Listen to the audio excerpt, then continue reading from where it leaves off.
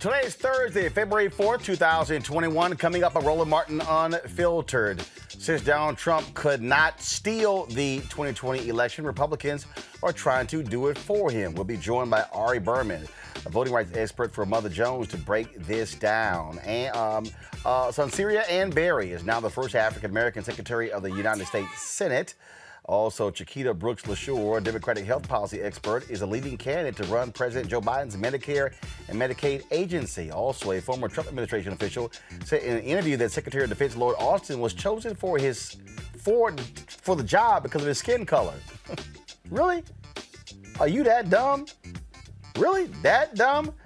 And right now, Congress is debating whether to strip the committee assignments of Q-anon supporter, Congresswoman Marjorie Taylor Green. Oh, y'all ought to hear the white tears she said today on the floor. And wait until we show you how Senator Ted Cruz tried to jam up Biden's pick for the United Nations ambassador because of the speech she gave at an HBCU. Senator Cory Booker came to her defense. Prosecutors want an arrest warrant for Kyle Rittenhouse because he's ignoring the conditions of his bond. His ass should be in jail. And Country Star Morgan Wallen has been suspended, could lose his record deal, and because his neighbor recorded him shouting the N-word. Oh, you hear that apology as well. Y'all, let's get to it. It's time to bring the funk of Roland Martin Unfiltered. Let's go. He's got it. Whatever the biz, he's on it. Whatever it is, he's got the scoop, the fact, the find. And when it breaks, he's right on time. Best believe he's knowing, putting it down from sports to news to politics. With entertainment just for kicks, he's rolling. It's on go, y'all. It's Roland Martin, rolling with Roland now. He's funk, he's fresh, he's real, the best, you know he's Roland Martin.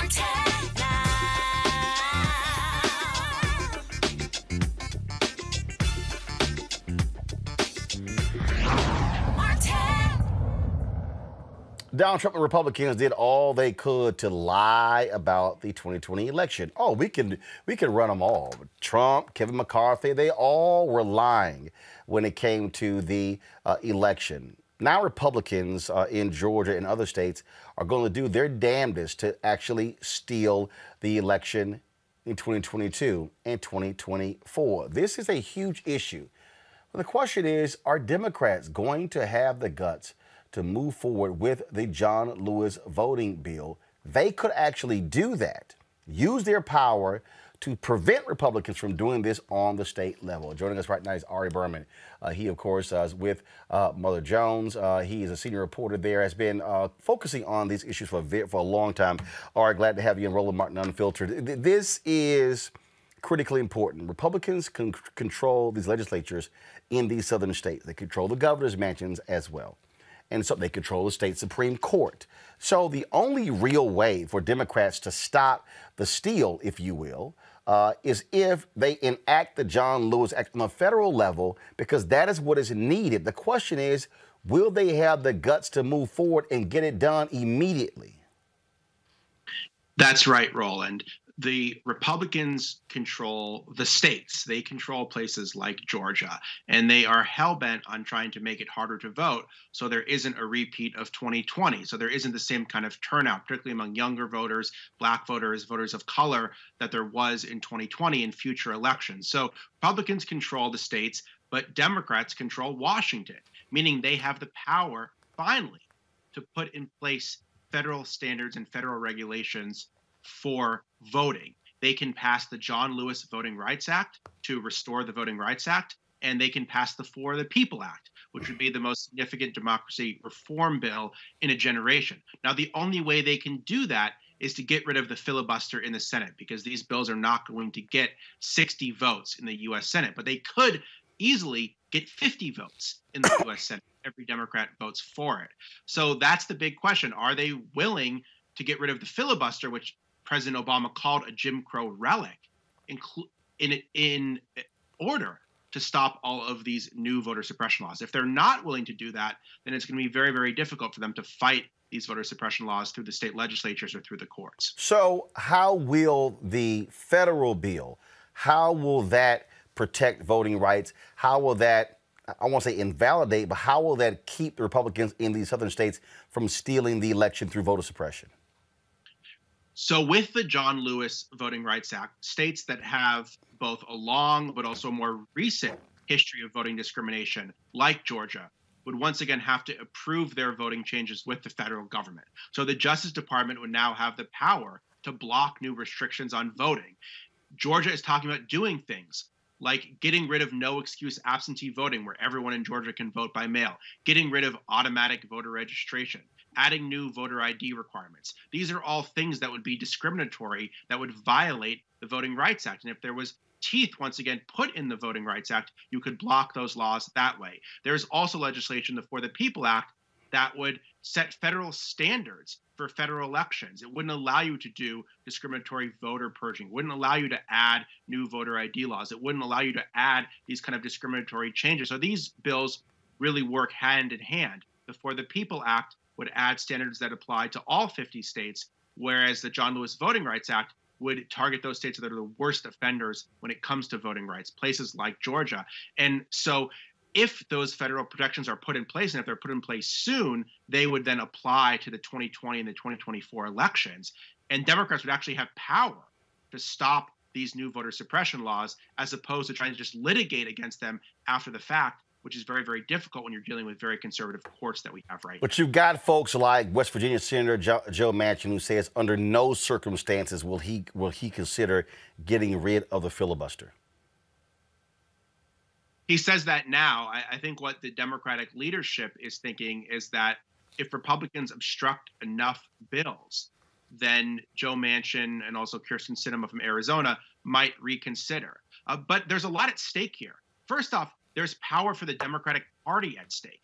If Republicans are allowed to pass all of these new voter suppression laws, all of these extremely gerrymandered maps, that's going to hurt the Democratic Party. That might cost them the House in 2022. That might cost them the Senate. That might cost them the presidency. So it hurts the Democratic Party, but more broadly, it hurts democracy. We saw record turnout in the 2020 election, and that's the very thing that the Republican Party feels threatened by. So if I'm Kyrsten Sinema in Arizona and I see that there's record turnout in my state, and suddenly all of these efforts are being put in place to try to roll back that kind of turnout, the same kind of turnout that helped elect me, and I'm thinking, do I want to save American democracy, or do I want to save the filibuster so that 41 Republican senators can block any legislation proposed by the Democrats? I don't think this is a very difficult call for them. And in fact, when you talk about Sinema, she needs to be focused on this because the Supreme Court has taken up an assault on Section 2 of the Voting Rights Act. And so that could very well affect her state. That's absolutely right. The Supreme Court is going to hear a case from Arizona, Kyrsten Sinema's home state, that could be make it harder to vote in that state. There's all sorts of crazy bills that have been introduced by Arizona Republicans already. They want to get rid of no excuse absentee voting in a state where 80% of the people vote by mail. They want to dramatically close a number of polling places, even while they make it harder to vote by mail. So in Maricopa County, Arizona, they want to go from having 100 vote centers in Maricopa County, where you can vote anywhere in the county, to having only 15 voting centers. That's going to directly affect someone like Kyrsten Sinema. There's another bill in Arizona that would just say that the legislature can appoint whatever electors they want in the presidential election, no matter what the voters of the state say. So this is crazy stuff for democracy, but it also threatens Kyrsten Sinema and Mark Kelly's self-interest as Democrats. They need large turnout from young voters, from voters of color, to be able to win elections. And if those things are rolled back, it's going to be bad for democracy, but it's also going to be bad for them as well. So from a purely self-interest perspective, you'd think they'd want to get rid of the filibuster. But I just think it's fundamentally undemocratic when 41 senators can block anything that's supported by a huge majority of Americans, and then that paralyzes the Congress from being able to do anything about attacks on democracy. So one anti-democratic institution, the filibuster, is then allowing you to continue all of these other anti-democratic institutions like voter suppression at the state and federal level. But this is where again where, for me, I've always had a problem with Democrats not having guts. Republicans have no problem changing rules to drive their agenda. Mitch McConnell can complain and bitch and moan all day about Senator Harry Reid changing the rules for these lower-level judges once. McConnell did it twice, including the Supreme Court. That's absolutely right. I mean, that's why it was so ridiculous to hear Mitch McConnell talk about preserving the filibuster. He already got rid of the filibuster to confirm Neil Gorsuch, to confirm Amy Coney Barrett. So they have no problem. They don't care about hypocrisy. They don't care about shamelessness. All they care is exercising power. And I've said this for a long time. Democrats have to be as aggressive about fighting voter suppression as Republicans are at doing it. And they're not there yet. And the fact that the Democrats are not on board yet with getting rid of the filibuster is very, very worrisome because democracy is at stake right now. We are seeing it play out in the states. We just had an election where a big lie was said for months that led to a violent coup at the U.S. Capitol. And now Republicans are trying to take up that big lie through other means. They're trying to accomplish through legislation what they couldn't accomplish through litigation. And Democrats need to be very, very serious about what's happening in front of them and realize that this is their moment to pass big transformative change, including a new Voting Rights Act. If they don't do it now, they might never get another chance to do it anytime soon. And in fact, here's the other piece. If Democrats don't do this, they're going to get killed in 2022. Because here's the deal.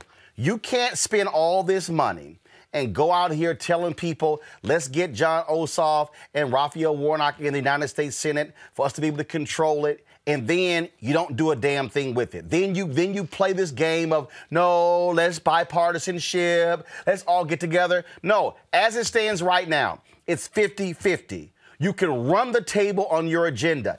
And if the other side starts yelling and screaming, all you got to say is, I'm going to show you the hand, because y'all gave us the finger for 4 years when Trump was there. That's how you wield power. And if you don't wield power, you're going to piss off the very people who went out there and sacrificed themselves, tempted COVID, stood in line, because they're going to say, what the hell we do all that for if y'all not going to do anything with the power?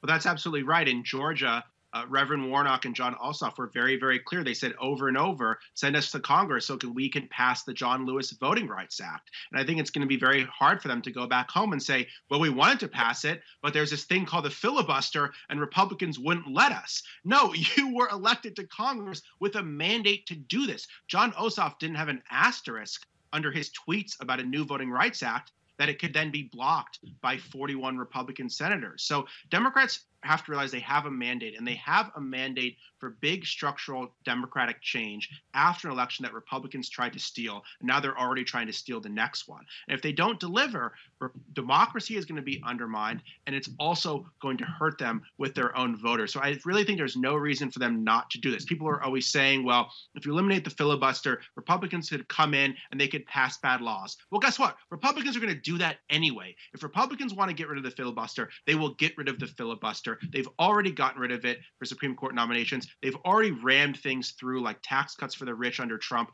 with 51 votes. So they will do whatever it takes to control power. And Democrats, when they have power, have to use it, or else democracy will suffer, and they will suffer as well. All right, Berman, with Mother Jones, we surely appreciate it. Thanks a lot. Thanks so much. All right, let's go to our panel. Reese Colbert, Black Women Views. Erica Savage-Wilson, host, Savage Politics Podcast. Dr. Greg Carr, Chair, Department of Afro-American Studies, Howard University. Reese, the point I made there about getting penalized, and I'm telling you right now, if they don't use the power, people are going to be pissed off. They're going to say, I'm not going to go out there and bust my ass to get you elected if you're not going to do anything with it. And so they better wield that damn power. Absolutely. I mean, it's time. The time for excuses is over. We don't want to hear that shit about the filibusters. Old news. We played it out during the Obama administration. Now y'all have all three chambers, or we have the House, the Senate, and you have the White House. Get it done. Period. Because we saw the ruthlessness that Republicans operate, and Democrats need to step it up. The time for excuses is just over. It's played out, and people are sick of it. And like Ari Berman just said, there was no asterisk when they made all these big promises. I saw today Chuck Schumer, majority leader, now I guess finally majority leader, that they've passed the organizing resolution. is sitting up there talking about hashtag cancel student debt, hashtag pass the Voting Rights Act. How about that? You got more pressing issues to worry about. He's sitting up there trying to press, President Biden and Vice President Harris on executive orders to cancel student loan debt, and you ain't barely gotten them going in the Congress yet, in the Senate.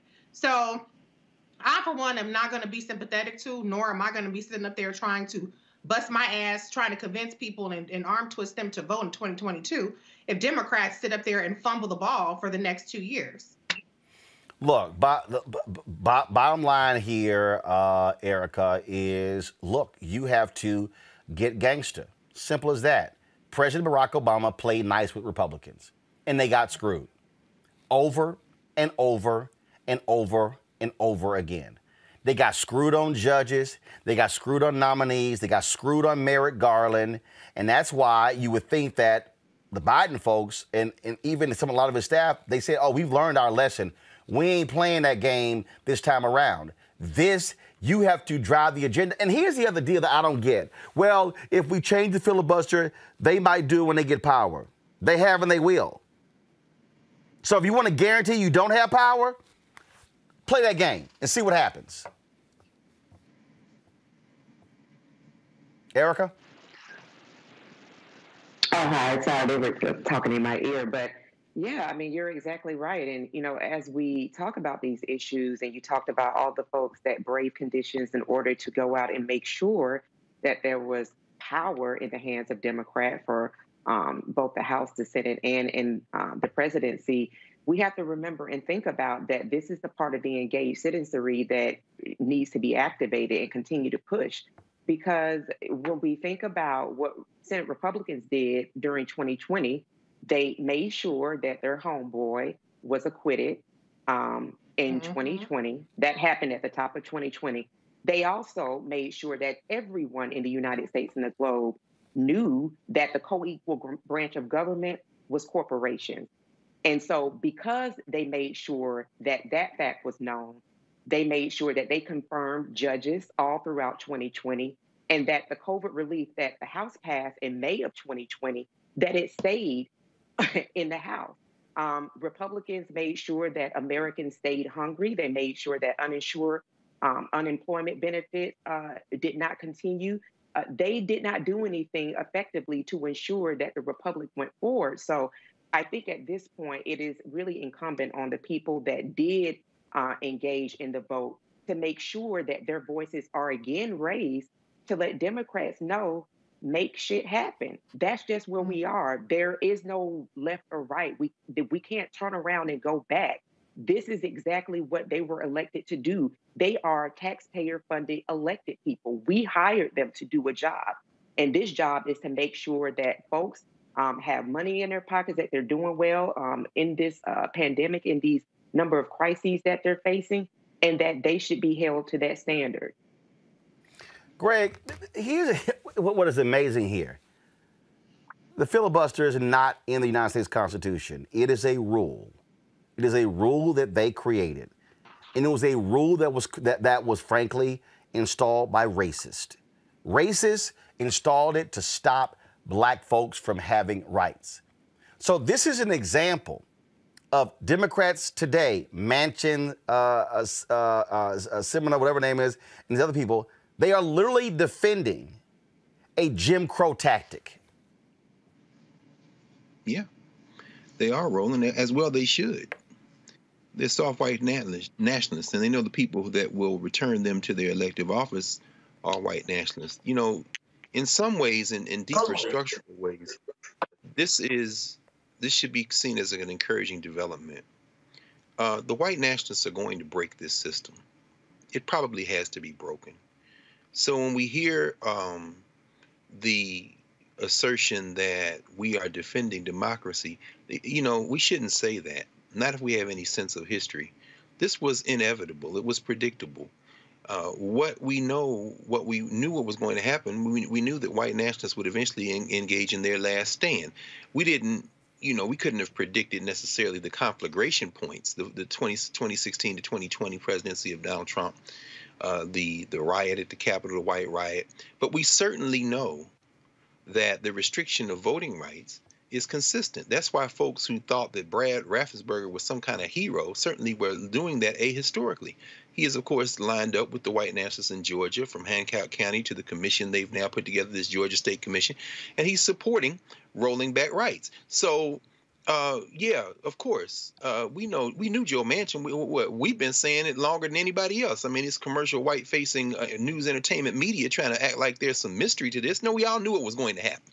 That having been said, it's time to break their backs, break their entire backs. What does that mean? I'm encouraged by the fact that Vice President Harris went to West Virginia and gave a talk in West Virginia. Joe's a little mad. Big boy, your back can be broken, and it needs to break, because them coal mining jobs ain't coming back, and them people down there suffering that you're willing to give $11 an hour but not 15, as if that's the difference. They need to rise up and break your political back. But since we're in this moment, and the John Lewis Act has been passed by Congress, and of course the white nationalists out of Kentucky put in his back pocket, don't even stop with that. Go to the For the People Act. Because, see, the For the People Act, which also passed Congress, would require every state to provide online, automatic, and same-day registration in federal elections, ensure at least 15 days of in-person early voting. That legislation was passed, too. So, Chuck, who's going to be primaried and hopefully drilled out of the United States Senate in a couple of years, it's time now to be a man and to either stand up for our common humanity or accelerate what was going to happen anyway, Roland. They were going to break this system because it's the only way they think that they can preserve their white nationalist interests. So and this is where the pressure has to be put on them. This is where it has to be constant pressure. This is where folks should be mobilizing, pushing them. So here's the deal. It's a perfect example. Democrats are in control of the United States Senate. Where's the first bill? See, this whole deal that you got to wait, well, we got to do COVID first. I'm just trying to understand, like, literally right now, I've got 5 projects going on at one time. Like, I literally can't afford to go, no. I got to do this one, then I'm going to get to the other 4. No, I got to do all these right now. And so I don't understand with staff and all this sort of stuff why you cannot have multiple bills operating at one time. It should simply be COVID bill, John Lewis bill, George Floyd Justice Act bill. Those should be the first 3 bills passed by Congress in the first 30 days. I'm just trying to understand, like, what the hell are you waiting on? Let's be real clear. The Democrats are not going to get 10 Republican votes, Reese. It's not going to happen. There are no 10 Republican votes on any of those bills to get. None. You can try all you want to. Lisa Murkowski, Susan Collins, Mitt Romney. You could say Pat Toomey's retiring. You ain't getting 10. So what you gonna do? No. That is the damn question. I mean, they just barely got the organizing resolution passed. So now you have the Democrats who are controlling the committees. What's the holdup? I don't get it. I know people are going to say, oh, it's only been so many days. Oh, it's only been so many weeks. All of these things have been in the Congress before. These are not brand new solutions. They're solutions that passed already in the House. Put it back on the floor. Get it going through committees. I don't understand what the holdup is. I mean, there needs to be a lot of urgency about all of these matters. And I'm just really kind of dumbfounded here as to what the strategy is. Because just talking about COVID, okay, that's fine. But that's not stopping you from doing anything else. And if the Republicans are going to filibuster it, put it on the damn floor and let them filibuster it, and then you get rid of the filibuster. But it just seems to me like people are trying to, or the Senate Democrats are trying to wait for the right moment or something. They should have put DC statehood up there. They should have put this, like you said, John Lewis Voting Rights Act, For the People Act, and the George Floyd Justice and Policing Act. Those are no-brainers right off the top. So I don't know what the hell is going on, but you have the momentum. Yes, you're going to have the impeachment trial coming up, whatever with that. But I don't get it. It just seems really weak to me. Well, we certainly see what's going to happen there right now, what is happening in the United States House. Democrats are making their effort when it comes to targeting that nutcase out of Georgia, Congresswoman Marjorie Taylor Green. Now, they are voting to strip her for committee assignments. Why? Well, let's see. She's a racist. She's a bigot. She's an idiot. She's a QAnon supporter, you name it. So, you know what? Before we play her speech, let's just go ahead and roll it. No charcoal grills are allowed. I'm white. I got you, huh? Yeah, illegally selling water without a permit on my property. Whoa! Hey! You don't live here. I'm uncomfortable. So earlier today, Marjorie Taylor took to the floor of the U.S. House to plead her case, to show everyone that she's a Jesus lover, that she is someone who, oh my goodness, she just loves the Lord and all that sort of stuff along those lines. Actually, before I go to her, right now, Congresswoman Lucy McBath is speaking on the floor. She was speaking on the floor, and so we're going to try to pull her speech. But before we go back to the floor, if y'all want to just, let's see if your heart has been touched by just the words of now the humbled Marjorie Taylor Green. Thank you. Madam Speaker, my Democrat colleagues, Republican colleagues, my district back home in Georgia 14, to the American people, to my mom and dad, and my husband and my children. I've been here for 1 month and a day, and I've gotten to know part of my conference, my Republican colleagues, but not even all of them yet. I haven't gotten to know any of my Democrat colleagues, and I haven't had to have any conversations with any of you to tell you who I am and what I'm about.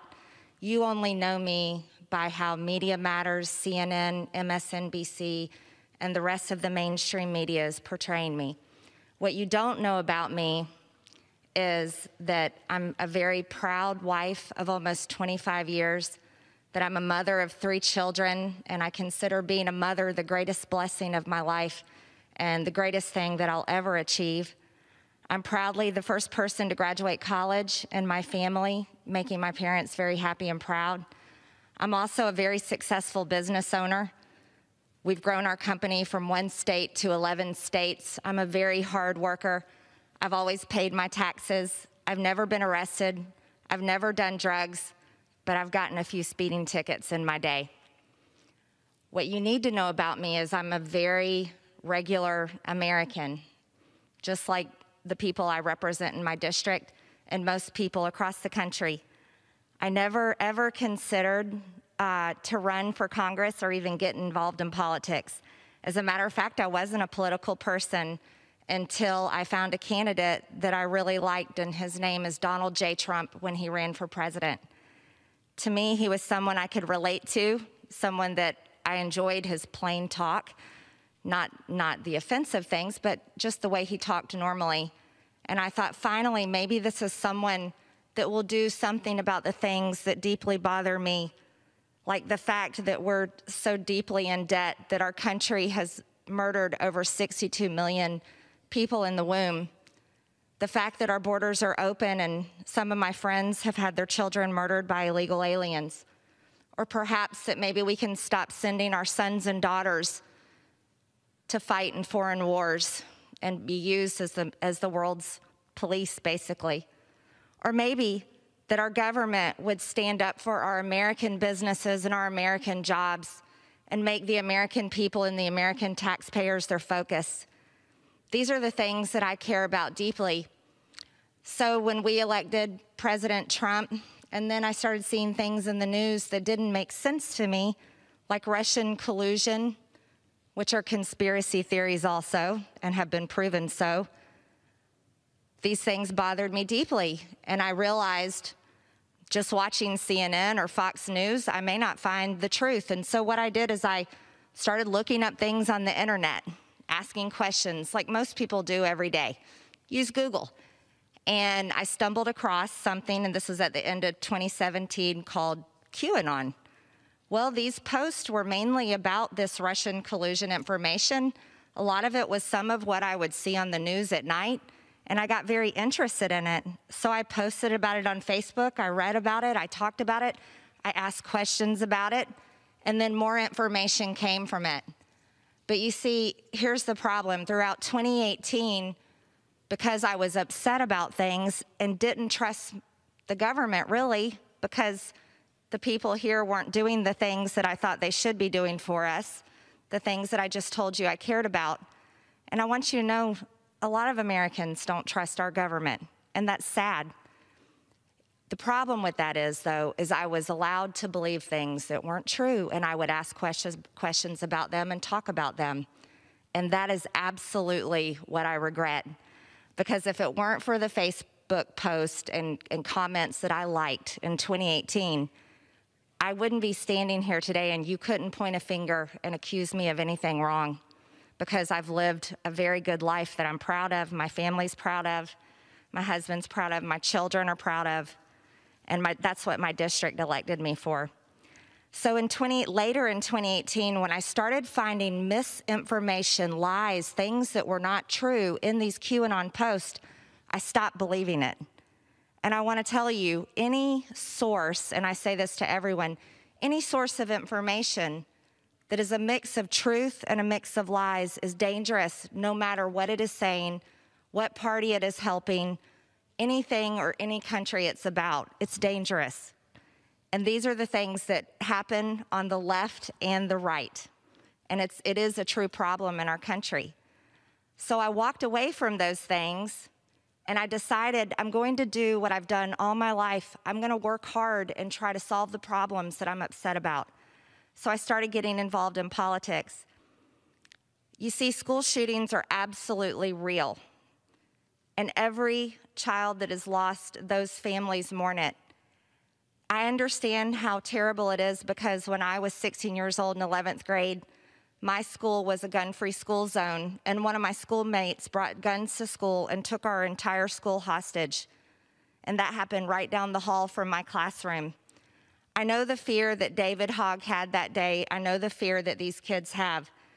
And this is why, and I say this sincerely with all my heart, because I love our kids, every single one of your children, all of our children. I truly believe that children at school should never be left unprotected. I believe they should be just as protected as we were with 30,000 National Guardsmen. Our children are our future, and they're our most precious resource. I also want to tell you 9/11 absolutely happened. I remember that day crying all day long watching it on the news. And it's a tragedy for anyone to say it didn't happen. And so that I definitely want to tell you, I do not believe that it's fake. I also want to tell you. I'm done listening to her. Bring in the panel. Now, y'all, what I didn't get to with the part, matter of fact, y'all find it for me. Y'all find it for me when she said, I'm a Christian, I love Jesus, and folk make mistakes, and we all sin, and y'all, she was playing that Jesus card real hard. I've been humbled by this, and I've been, there have been a lot of speeches on the floor today, lighting her ass up. Let me tell you who brought the funk. Steny Hoyer of Maryland. Watch this.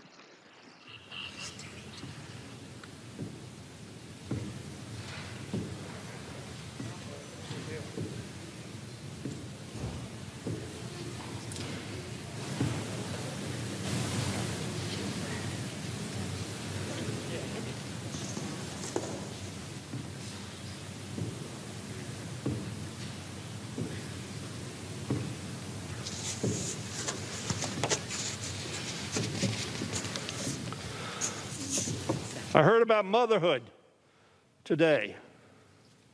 2 of those women, between them, have 6 children. They're mothers.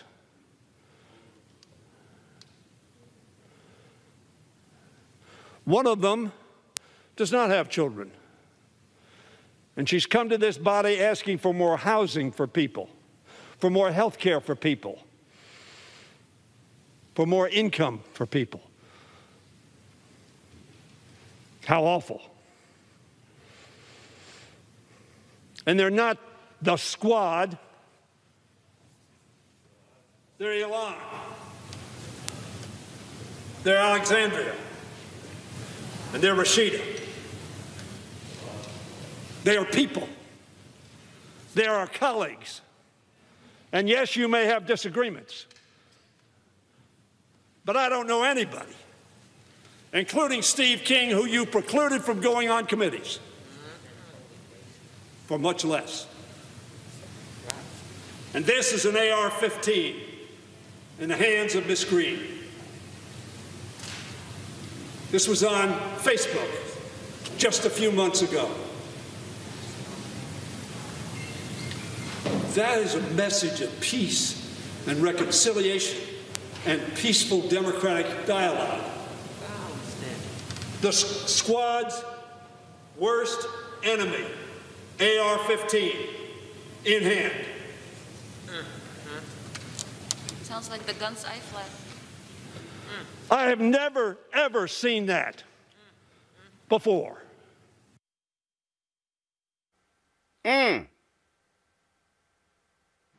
Y'all go ahead and play that. I just love Jesus. Opportunity, and I'll tell you why. I believe in God with all my heart, and I'm so grateful to be humbled, to be reminded that I'm a sinner and that Jesus died on the cross to forgive me for my sins. And this is something that I absolutely rejoice in today to tell you all. And I think it's important for all of us to remember none of us are perfect. None of us are. And none of us can even come close to earning our way into heaven just by our acts and our works. But it's only through the grace of God. And this is why I will tell you, as a member of this Congress, the 117th Congress, I'm a passionate person. I'm a competitor. I'm a fighter. I will work with you for good things for the people of this country. But the things I will not stand for is abortion. I think it's the worst thing this country has ever committed. Abortion is the worst thing this country's ever committed? How about slavery when they ripped the babies out of the wombs of black women? See, here's the deal here, Erica, you being from Georgia, with this trifling-ass woman right here. Steny Hoyer nailed it. She stood up there and said, I've gotten a chance to know some of the Republicans in our conference. I haven't gotten a chance to know the Democrats. They only know me from what they've heard from Media Matters and CNN. No. Cori Bush know about your ass. Right. When you and your staff accosted Congresswoman Cori Bush in the hallway, forcing her to move. Your Jesus-loving, trifling ass didn't all of a sudden, you wasn't loving the Lord when you went off on her. You wasn't humble, and you wasn't a mama and a loving wife and a Christian when all that was happening. But now they about to jack your sorry country ass. Now you want to do, and earlier today, y'all, I was on with David Brody. And David, look, that good guy, we had a great conversation, and, David felt that I wasn't extending, the compassion to her that was needed, and being a Christian. I said, bruh, let me help you out with that. I said, first of all, let me be real clear. I said, married to a minister, I'm a Christian author. I said, I know the word. I said, but see, what y'all can't handle is that what she did today is what that German theologian who studied at Abyssinian Baptist Church, who got a taste of liberation theology and took that back to Germany when they were fighting Hitler. Y'all, his name is Dietrich Bonhoeffer. When that German theologian, Dietrich Bonhoeffer, laid out a concept called cheap grace. And cheap grace is when folk like her stand there with their white tears, speaking about their white Christianity, asking for forgiveness, when knowing full well tomorrow you going to go back to doing what you were doing before. Dietrich Bonhoeffer called that cheap grace. When you go to God and say, Lord, forgive me, I'm sorry, then you will hoe today, and then you turn around and you start a hoeing tomorrow, but then you want to ask God for forgiveness about your hoeing tomorrow, and then when you hoe tomorrow, you ask God for forgiveness, and you turn around and you hoe back on Saturday and Sunday. I'm not talking about her. I'm talking about the people who do that. Lord, forgive me. Lord, forgive me. Back to hoeing. Lord, forgive me. Back to being a freak. Lord, forgive me. Bonhoeffer called that cheap grace. That is what she think we just gonna sit here and accept. No, not happening. And from Matthew 7:21 through 23, not everyone who says to me, Lord, Lord, will enter the kingdom of heaven, but one who does the will of my Father who is in heaven. On that day, many will say to me, Lord, Lord, did we not prophesy in your name and cast out demons in your name and do mighty works in your name? And then I will declare to them, I never knew you. Depart from me, you workers of lawlessness. That is exactly who Marjorie Green is to her fucking core. Don't put my Lord and Savior's name in your mouth as a way to excuse the shit that you do on a daily basis. My big mama said something to me years and years ago, and it has stuck with me. She said, when you open your mouth, you remove all doubt. All she is a racist. When I was in on the coast, which I know many of us have talked about, in Ghana, and I stood in the dungeons and looked up and saw where white people were having church while my ancestors were chained butt naked in a dungeon about to leave their country on a gross journey through the through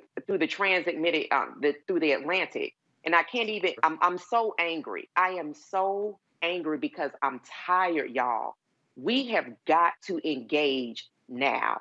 And I'm saying that because folks like Marjorie, that she is under the umbrella of blamelessness. So she'll always be blameless. She's a white woman, so she'll always be blameless.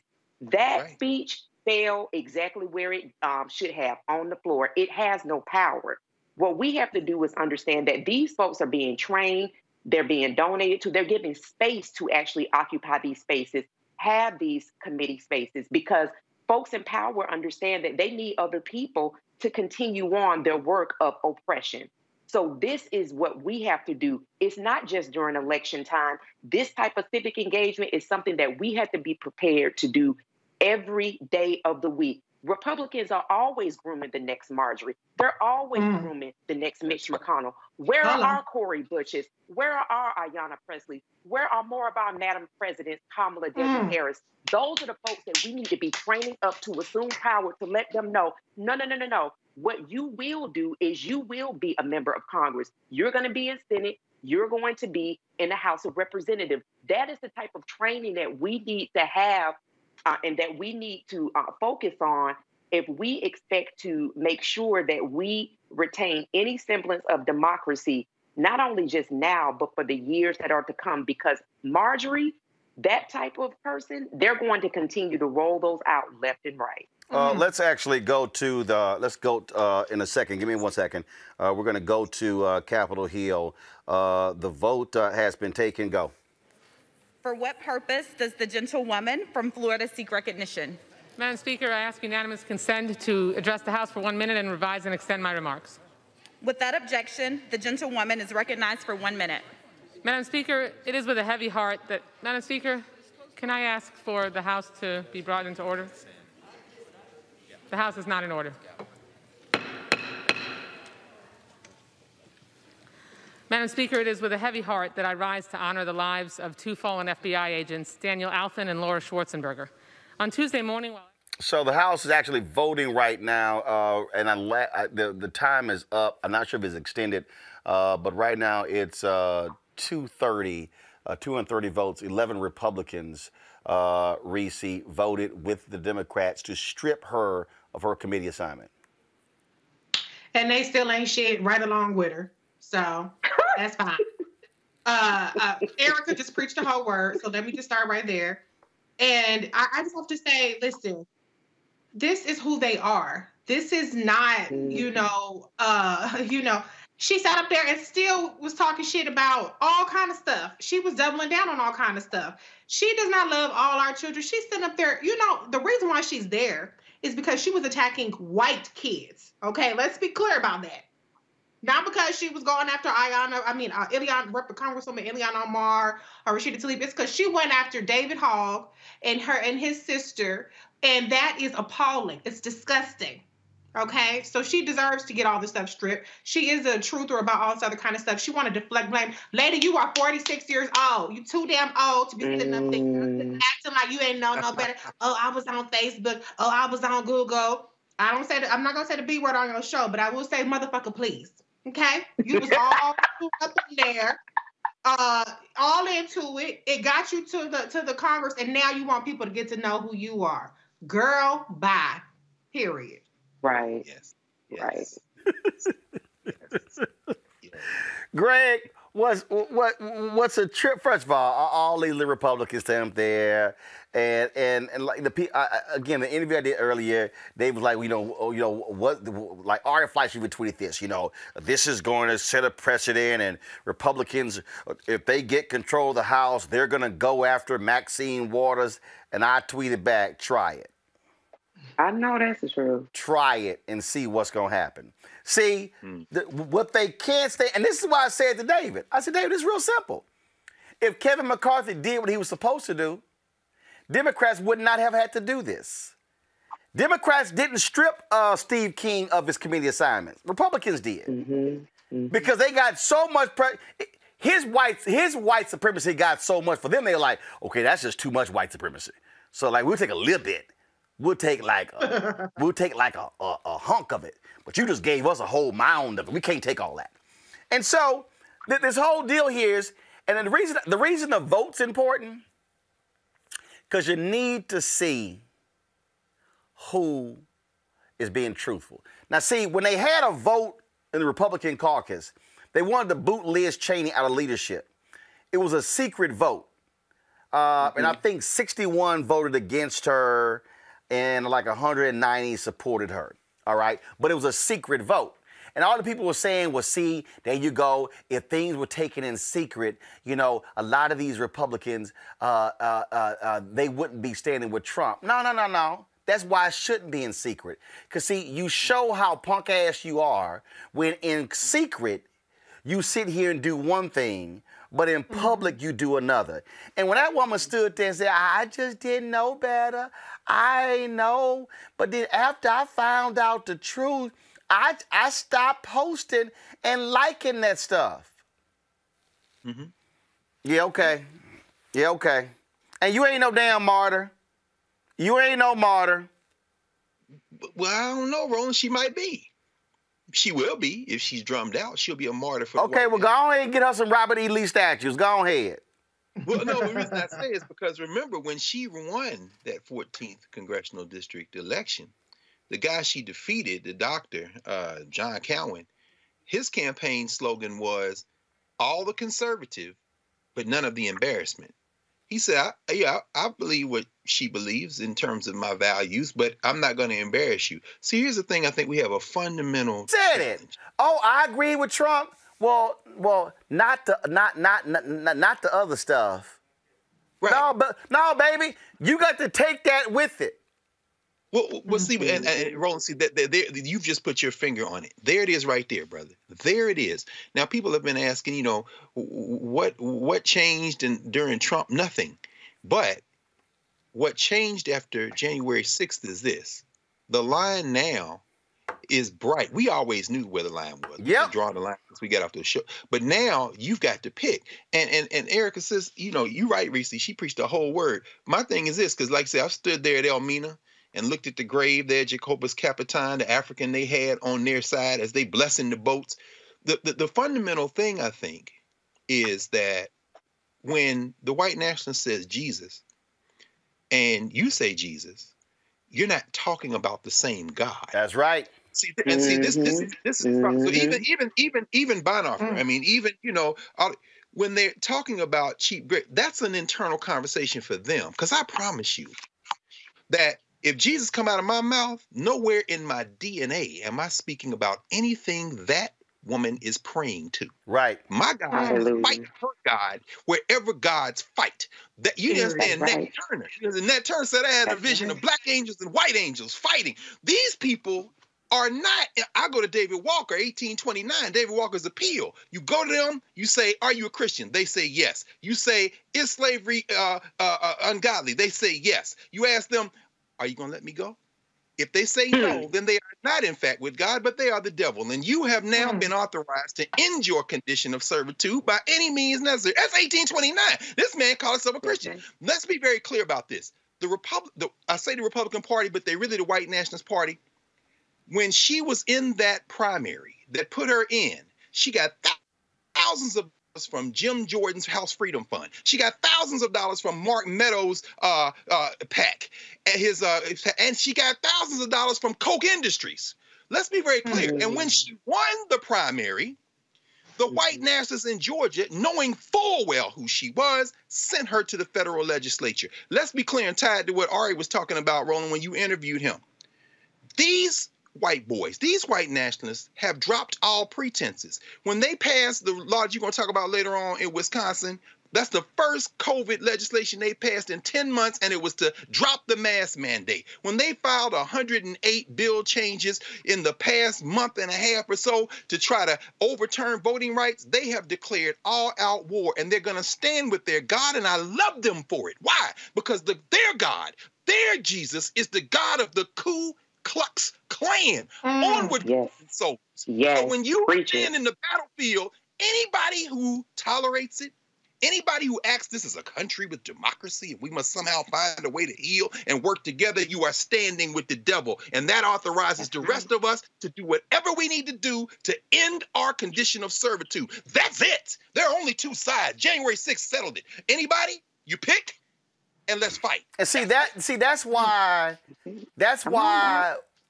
we don't play footsie here. No.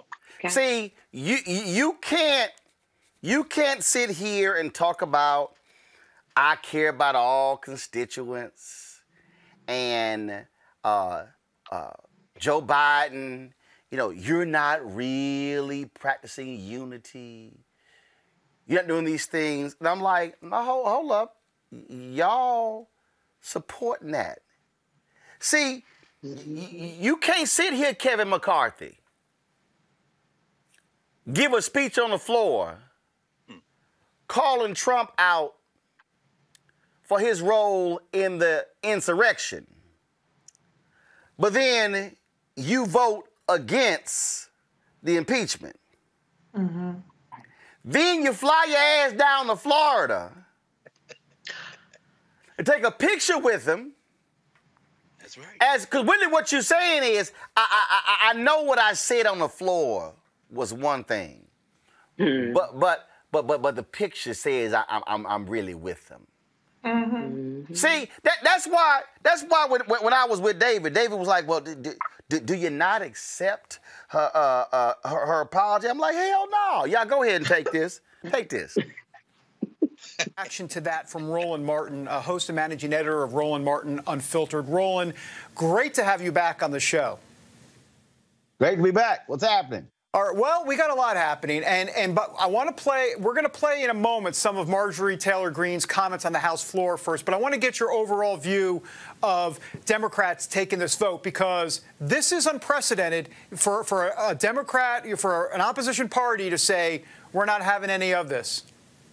Well, if the Republicans had done their job, this wouldn't be left up to Democrats. That was the problem there. This is an absolutely crazy and deranged woman. That's who she is. And so, sure, her crazy constituents in Georgia elected her. Well, so do those fools in Iowa who elected Steve King. Republicans took the steps against him. But when you look at not just her, see, Kevin McCarthy, but her comments before. No.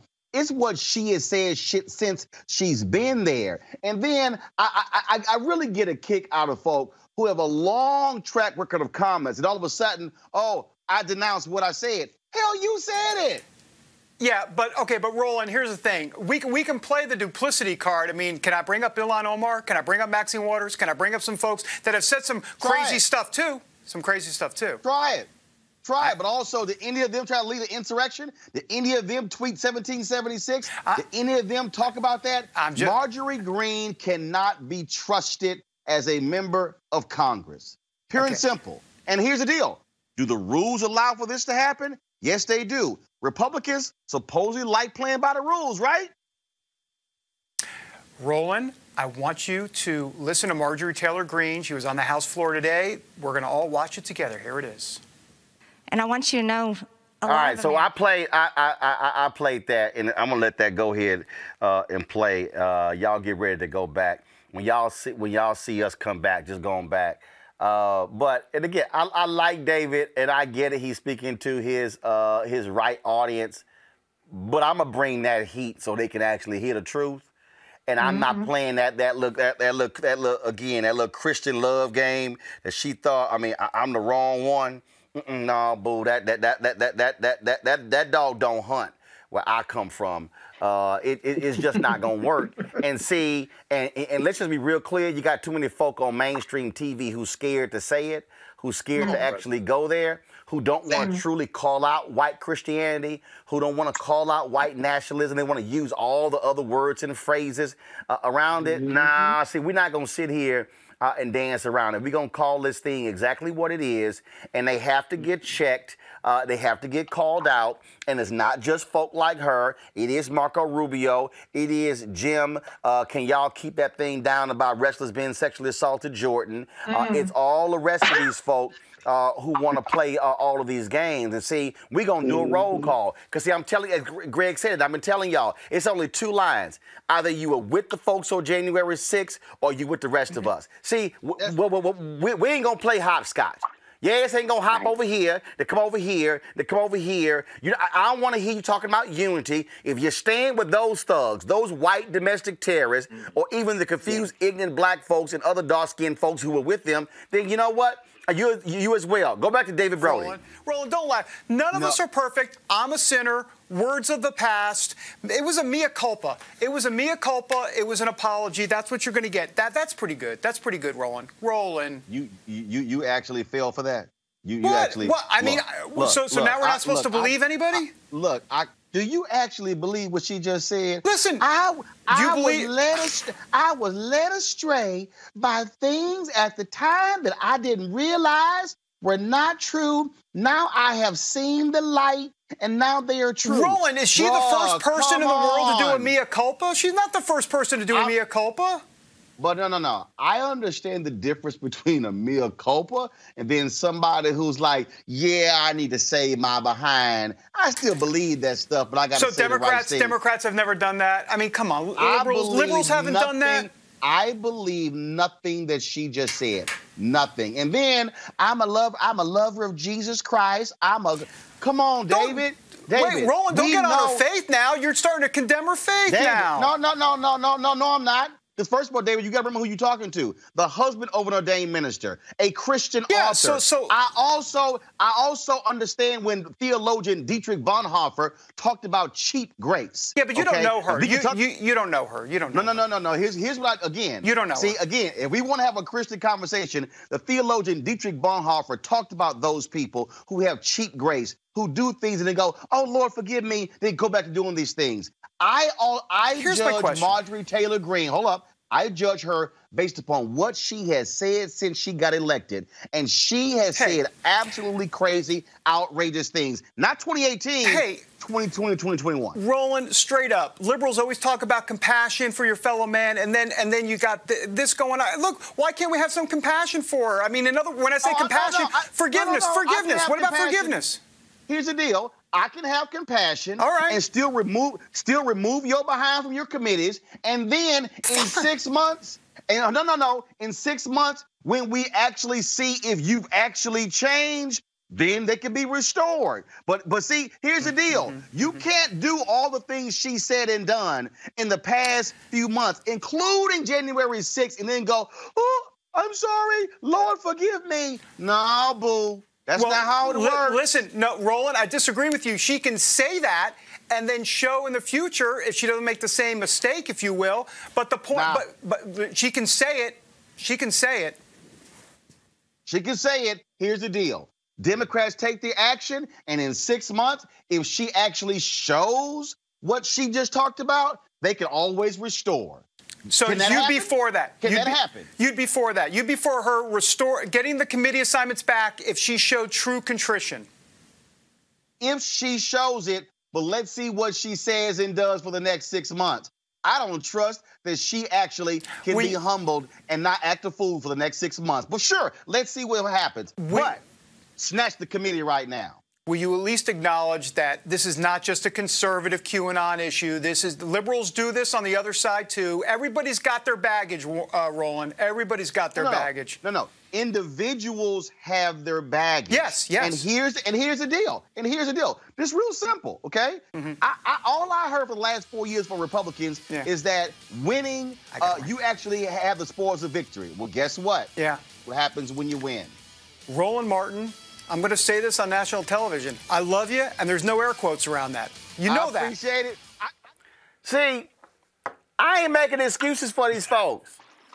You're a better man than I am. See, my deal is I knew exactly. See, again, game recognized game. See, they love, because see, here's the deal. They want you to go chase that rabbit hole. Democrats said this. This is me. We ain't going now. Nope, we ain't going now. We're going to stay right here. See, Erica, that's the real deal here. And see, and what I need folk to understand is, again, it's only two sides now. If you align in any way with them white domestic terrorists on January 6th, you are my enemy. You are my people's enemy. We ain't sitting here. And that's why I was like, all right, all them words, I'm a wife, I'm a mother. Let me see what you do for the next 6 months. But here's what we already know. She's already sent a fundraising appeal lying on AOC. Yep. So, Heifer, you already showed me who you are. Come on. You already raising money and you lied on AOC in your fundraising appeal. That's why snatch your committee. Yeah, and snatch your wig while you're at it. I got to send a shout out to Greg. He gave me my life back in a text message just that quickly because you personalize this, right? It just really the apologist kind of narrative that continues to flow out of a whiteness, but this is why we have to stay vigilant. You know, I know you've already discussed this on the show earlier this week, but we're thinking about, you know, the lack of grace, the lack of understanding that was not given to a 9-year-old Black child in Rochester, New York. And so we see how there's always a runway, right, for whiteness to be considered otherwise, to you don't know what's in their heart. Well, you know, the Bible clearly says the heart is vile. It's full of things that are not pleasing unto God. So, you know, scratch that, like throw that all the way out of the window. We know who she is because she told us who she was. She told us who she was when she was running for office. And when she got into office, she continued to tell us who she was. She said that she engaged in politics because she was drawn by the son of a Klansman. And I continue to say he's the son of a Klansman because we have to always go back to what the Klan was founded on. And Dr. Carr laid it out for us. They were founded on some type of Christian belief system, but it's not a belief system that extends to all people. It is very much so narrow and centers and upholds and makes sure that the supremacy is always with whiteness. Everyone else is there to serve whiteness.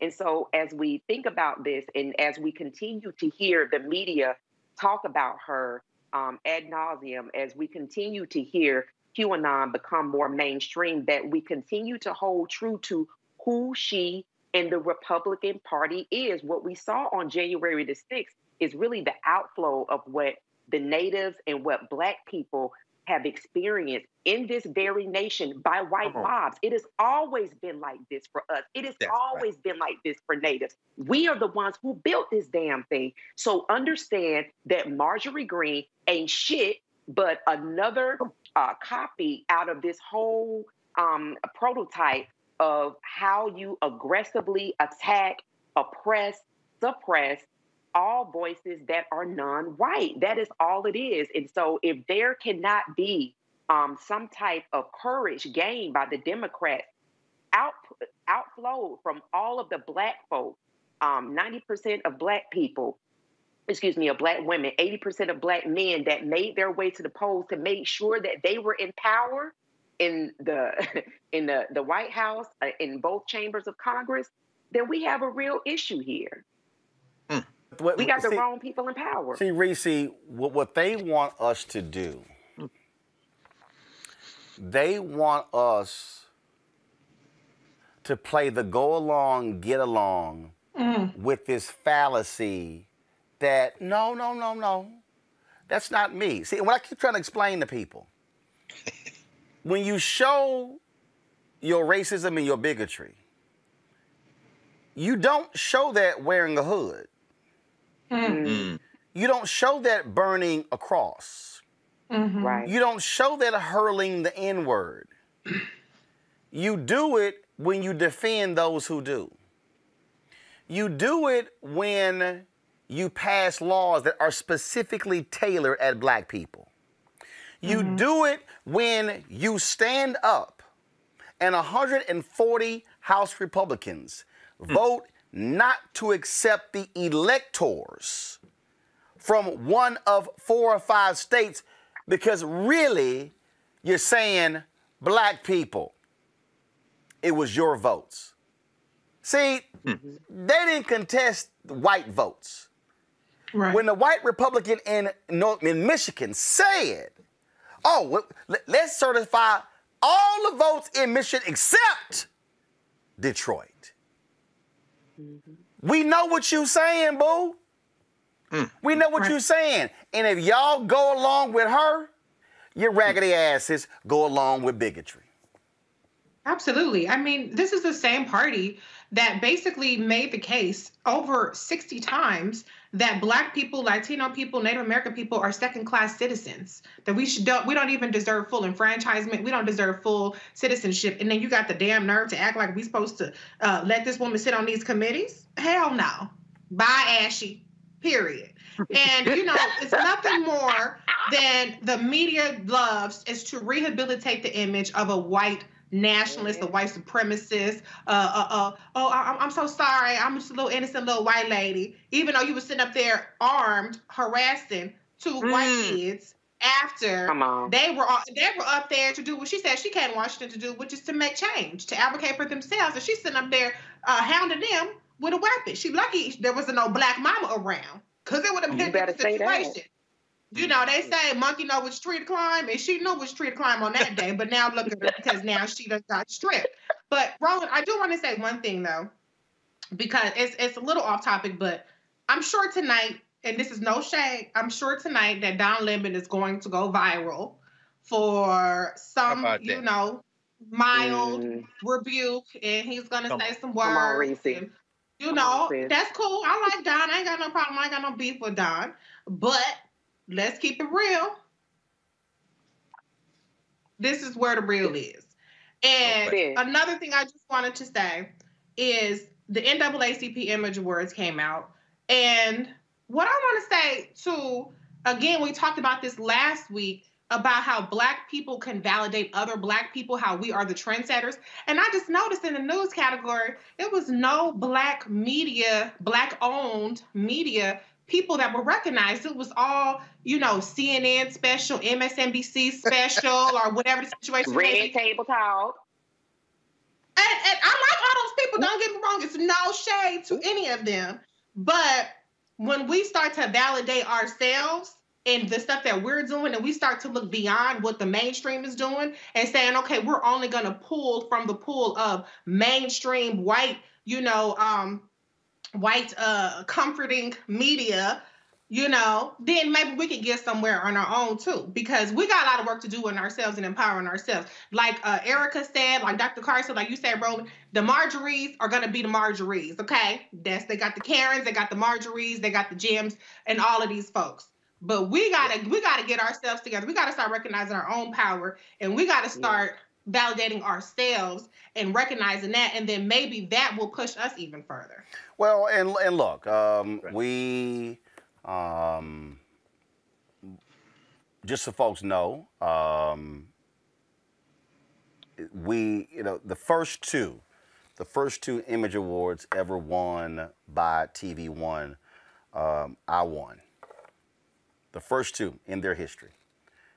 It was for first the Barack Obama special. The second one was for the Michelle Obama special. Then the first 2 years, the NAACP created a category called Best Host. The first 2 years that category existed, I won those first 2 years. And then we were not nominated the last 3 years. We were not on the last 3 years.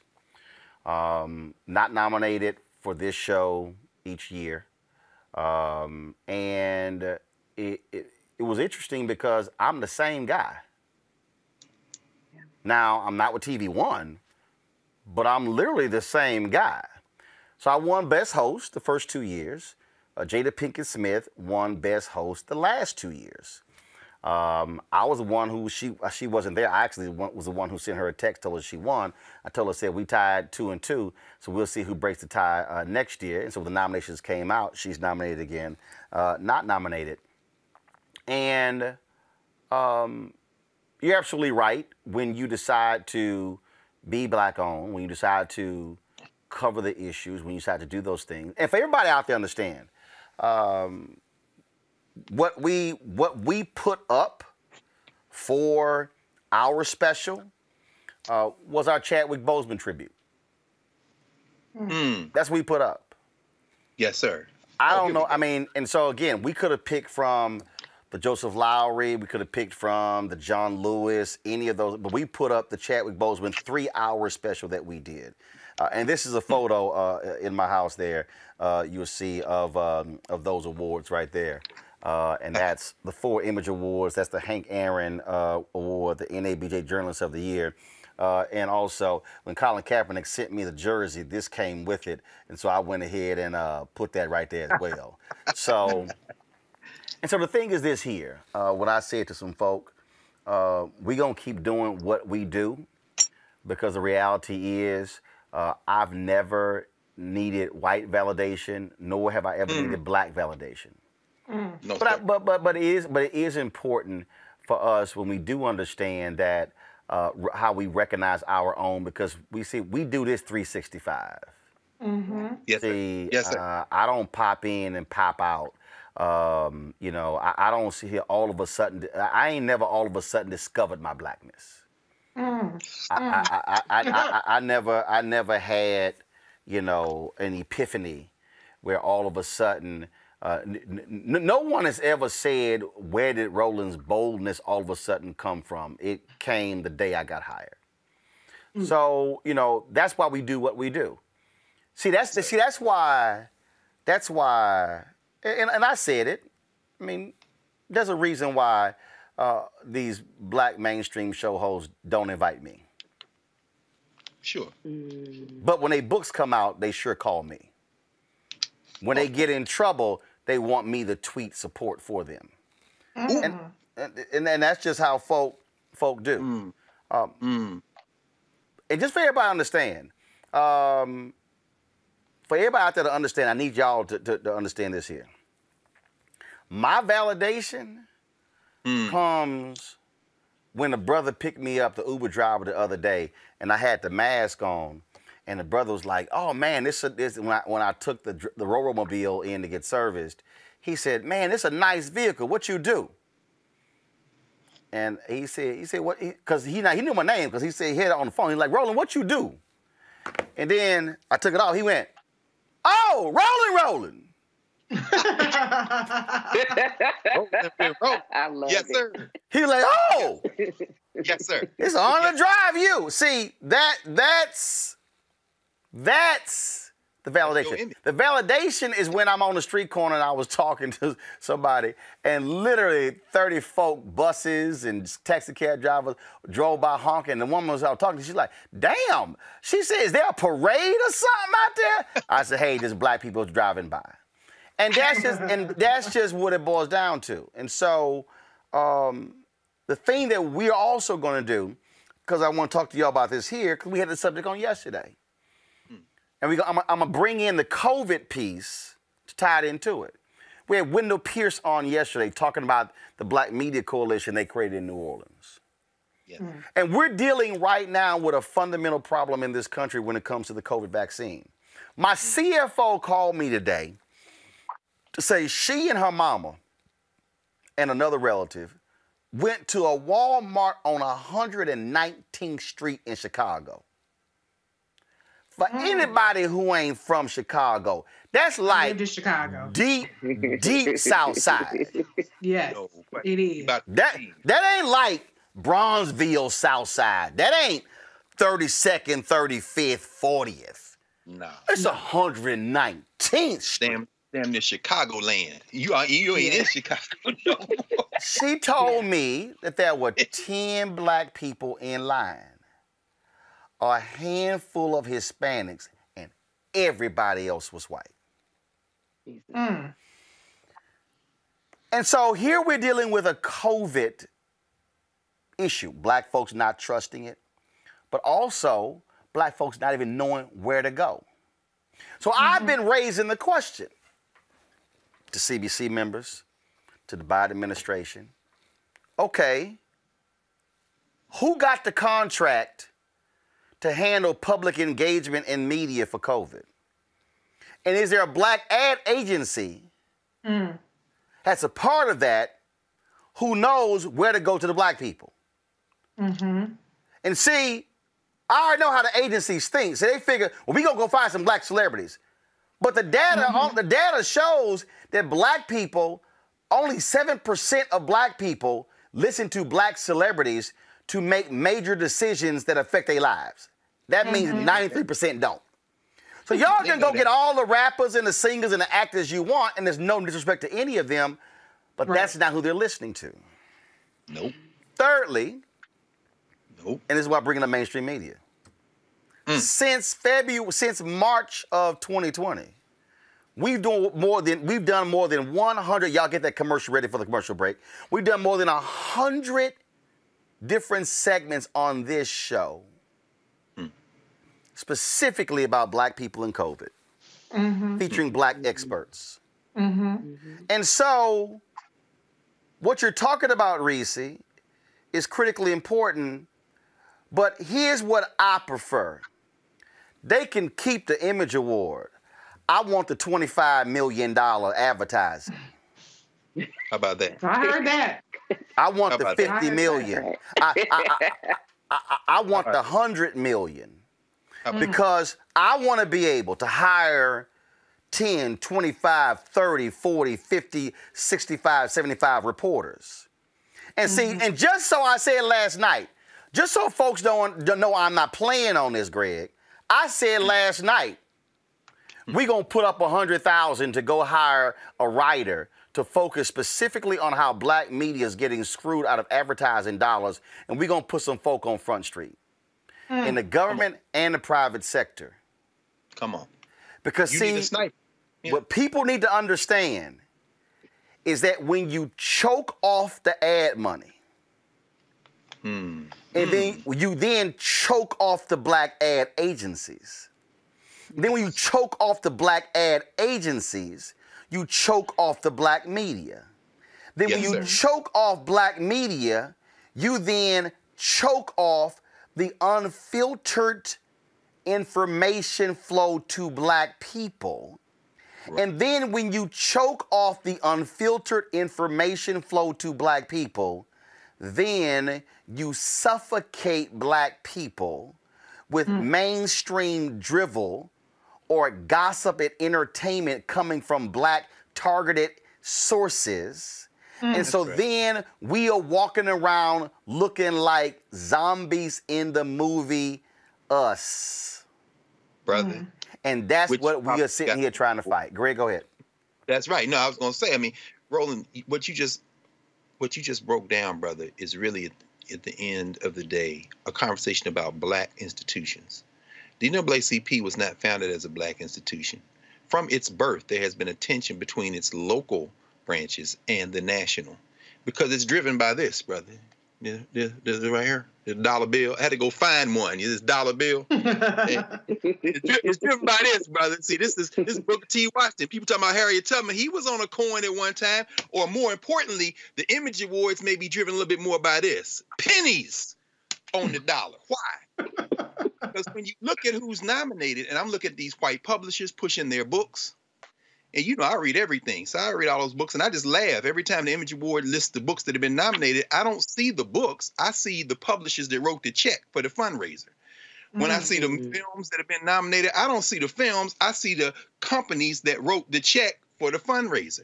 When I see the hosts and the shows, I don't see that. The thing that changed was United TV won anymore. Individuals don't beat institutions. But here's the thing, and what you just broke down is very important. And that's why you're always talking about Ebony Magazine. That's why you work with the Chicago Defender and Rand the Defender. When you own your own thing, and when you talked to Wendell Pierce last night, man, it moved me so greatly to listen to that conversation. The people then fund you, and that advertising, see, there used to be black businesses that could fund black media. And once that assault and that erosion that you walked us through happened, we are now left with this. A handful, like Time Magazine. Next week's Time Magazine is going to have Amanda Gorman on the front and my old classmate Ibram Kendi, who's got a book out that they slapped together in One World Publishing, and selling. And all the response I see is from white people. Why? Because that's who's going to buy it. And half of them ain't going to pick up the book, go see what happened with How to Be Anti-Racist or White Fragility. They bought books by the hundreds of thousands and left them in the bookstores. They were doing that, you know, cosplay activism after George Floyd's death. But the cover of next week's Time Magazine got Gorman on the front and an essay by Ibram Kendi talked about this is the period of the new black renaissance. Nah, bruh. Let me help you with this, young brother. Let me help you with this. Time Magazine is not black owned. Getting a few, hey, look at us. It's like putting a few earrings on a pig. Why? Because as our people are worried about eviction, as our people are worried about COVID, then, you know, sprinkling a few black accoutrements on the front of white magazines is about market share, it's about marketing, and it's about keeping this white supremacist hierarchy going just a little bit longer by letting 3 Negroes in the room, putting one on the cover and saying, see, we're not that bad. The question that must be raised, the one Pete Seeger wrote a song back in the 60s where they sang it in the civil rights movement based on what happened in Kentucky. That's right, Mitch McConnell. Kentucky in 1931, which started the Harlan County Wars, was when they busted those poor white people working in the coal mines and wouldn't pay them. And they went on strike and they sent the police out to break their backs. A white woman asked a question, a simple question that years later became a song. Which side are you on, boys? Which side are you on? This is a white supremacist capitalist society. And when they giving out Image Awards to people based on who is going to write the biggest check to keep the NAACP going, you know who that's an indictment of? I don't blame the leadership of the NAACP. I blame black people for not supporting black institutions and then not having the sense to understand what you just said, which is when you see the award system, the NAACP Image Awards has now been pulled into a hierarchy that's not even the thing y'all want. You know what you're dreaming of? You know what you're dreaming of? You're dreaming of a Golden Globe. You're dreaming of an Academy Award. You're dreaming of your master's voice, just like that damn dog sitting in front of that Victrola project on the RCA. You're listening for your master's voice. And see, this is not what Roland Martin Unfiltered is doing. And guess what? You're going to keep getting the Image Award from all the people in the street because them Negroes never listen to the master's voice. And they're the only reason we can free enough to have this conversation right now. So go on and give them awards. Go on and put people on top of the cover of Time Magazine. We're not paying attention and we won't be distracted. See, Erica, and I've said this here. I have had 3 different publicists send information out to all of these media writers, to all of these publications, you can name them, showing the success of this show, showing how it was organically built, showing how in the middle of a pandemic, a black-owned feisty, small digital company was profitable, not a single one will write a story. But I'll see a story about somebody doing a deal with another media company and they launching this whole deal. I see all this coverage.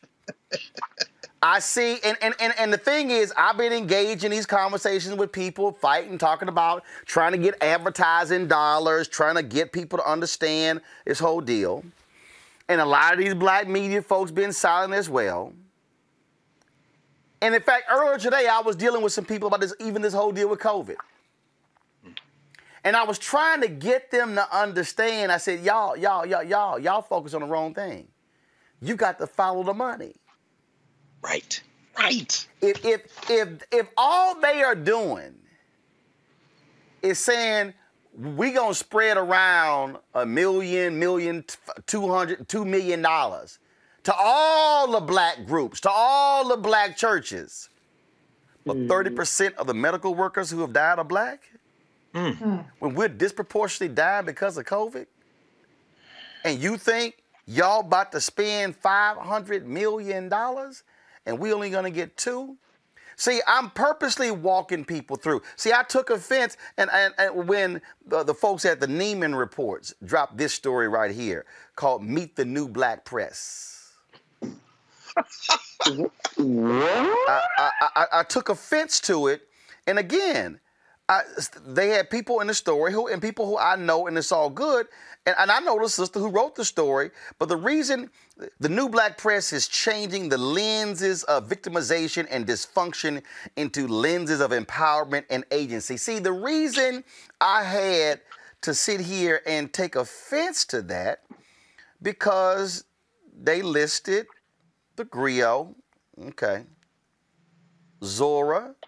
I love Vanessa DeLuca, but Zora is not black owned. Come on, brother. Come on, break it down. The Undefeated, Kevin Merritt is my boy. I know many of their writers. That's ESPN. That's Disney. That ain't black owned. Then they listed some other, The Root.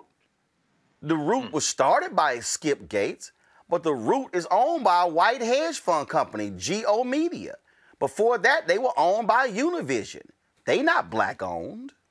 Then Outlier Media, right there. Though Outlier Media doesn't identify as black press per se, Candace Fortman, the outlet's chief of engagement and operations, acknowledges that serving low-wealth information in a nearly 80% black community means that race does matter. Well, first of all, if you can't identify as black press, you ain't black press.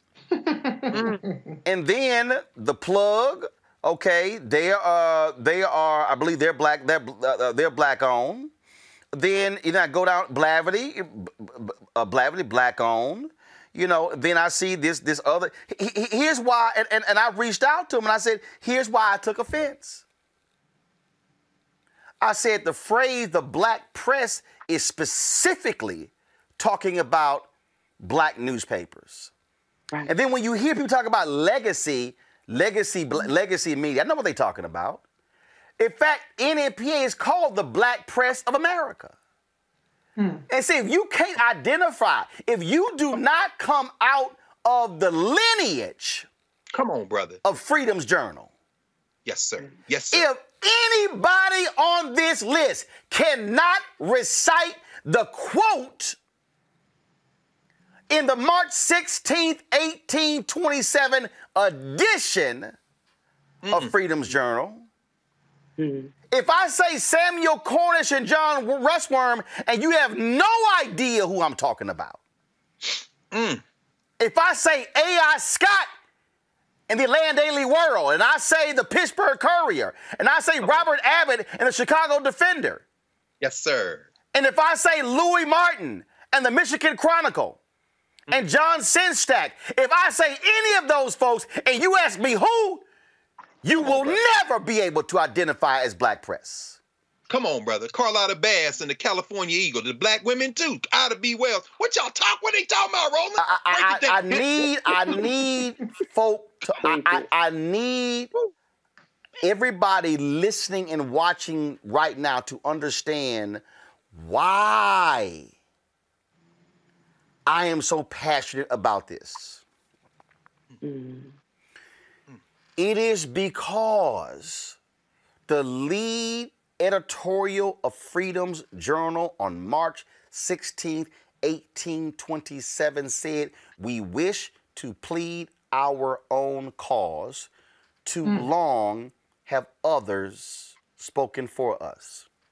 If you do not know the history of the black press, you would not know of something that was called the Abbott Monthly.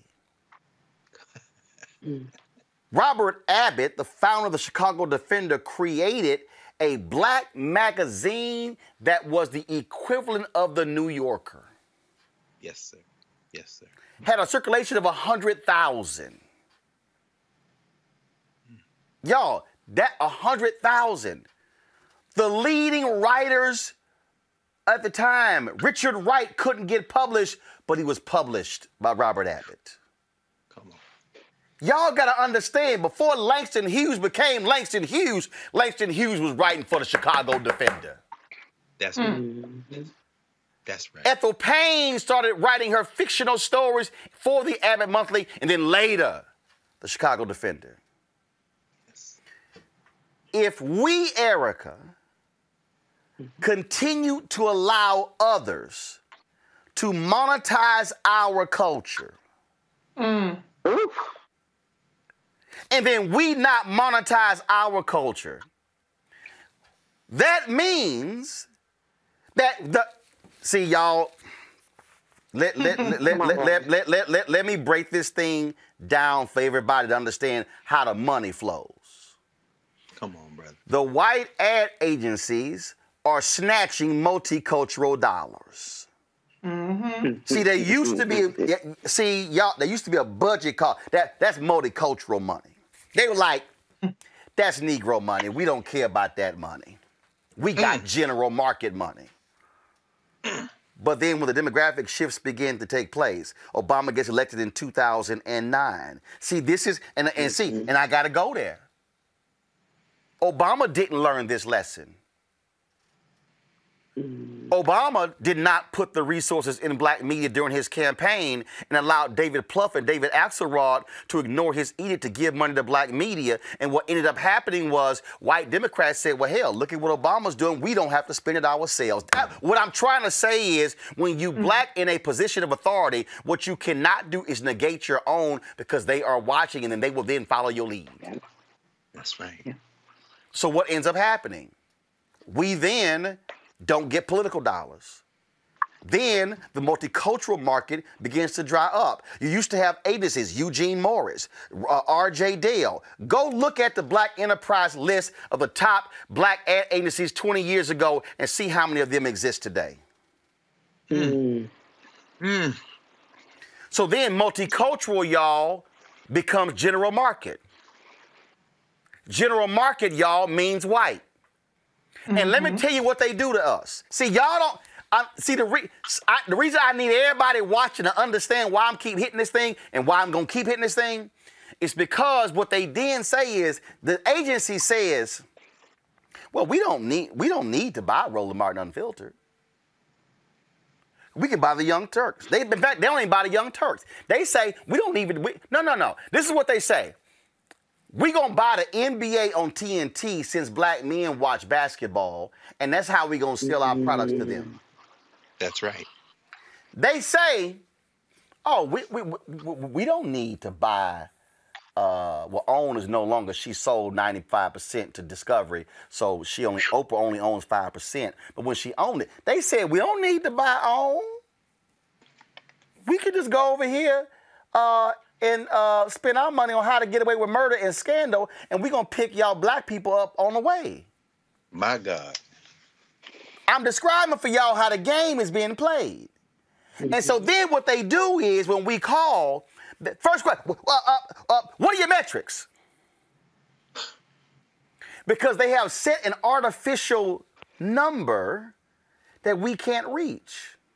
Well, see, the problem is, thanks to y'all, it's a little hard for them to fight our numbers. How about that? Because, see, when we come in and we say we average 20 to 30 million views a month. Ooh. Now they like, damn.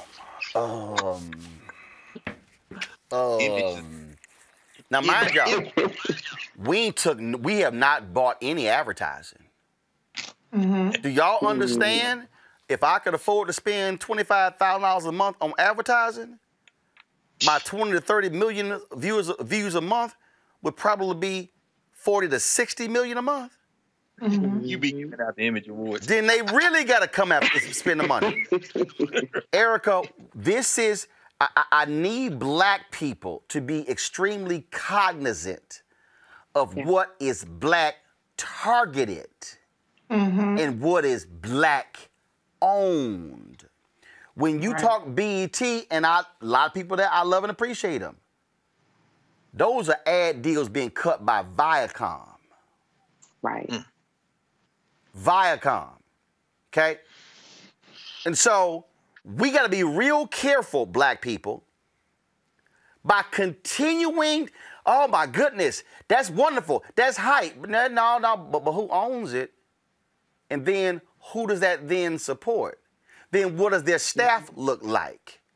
How many black folks on their staff? How many folks are on the boards of directors? How many senior executives? What are the black vendors do they support? See, when you start breaking those things down, that's how you really get at the real issue. Because, Erica, we don't do that. We're going to look up one day, and we're going to be asking somebody else for permission. Can they cover us? And then we're going to say, well, why aren't they featuring so-and-so? Because we don't own it.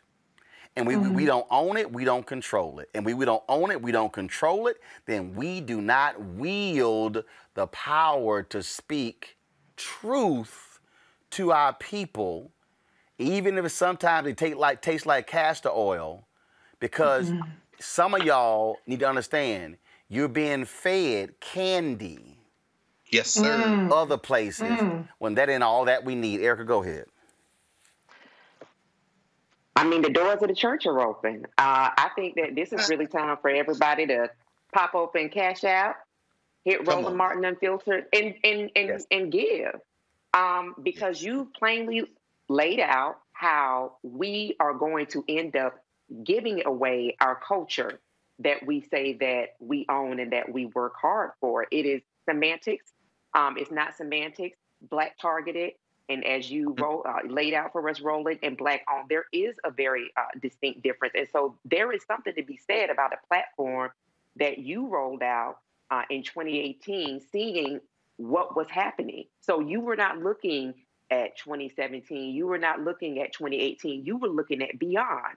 And that 20 to 30 million people trust Roland Martin Unfiltered, where you can Monday through Friday see panelists that are black, that reflect the community, that reflect a diverse set of views, but very much so committed to bringing truth, because that is your brand. Truth is your brand. And that the people that come in to speak, the expert panels, they're black as well. So we're talking about when, especially since you talked about COVID, that very critical time from March up until now, but especially March, those spring and summer months, you could not turn on Roland Martin Unfiltered and not see a black person that had been in medicine for 10, 20, and 30 years. That was when people really discovered that, oh, wow, that they're black people that are virologists, that are immunologists, that are researchers. Absolutely. Yes. That black people had always been there, but that they were not attractive to mainstream media. Mainstream media already has their list of people that they pull for opinions and to get expert opinions on regarding specific subject matters.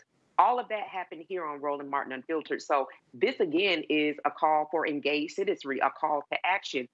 I would much rather be listening to a program that's going to that is going to help me throughout my day, that features and stands behind people that look exactly like me. And so I think that this is something that absolutely bears repeating. It's important for people to know exactly what they're getting when they're actually selecting what they're actually looking at. That's critically important. And so, again, the call to action for this as well is for people to make sure that they are donating to this platform. I'm not saying anything that me or anybody else has not done.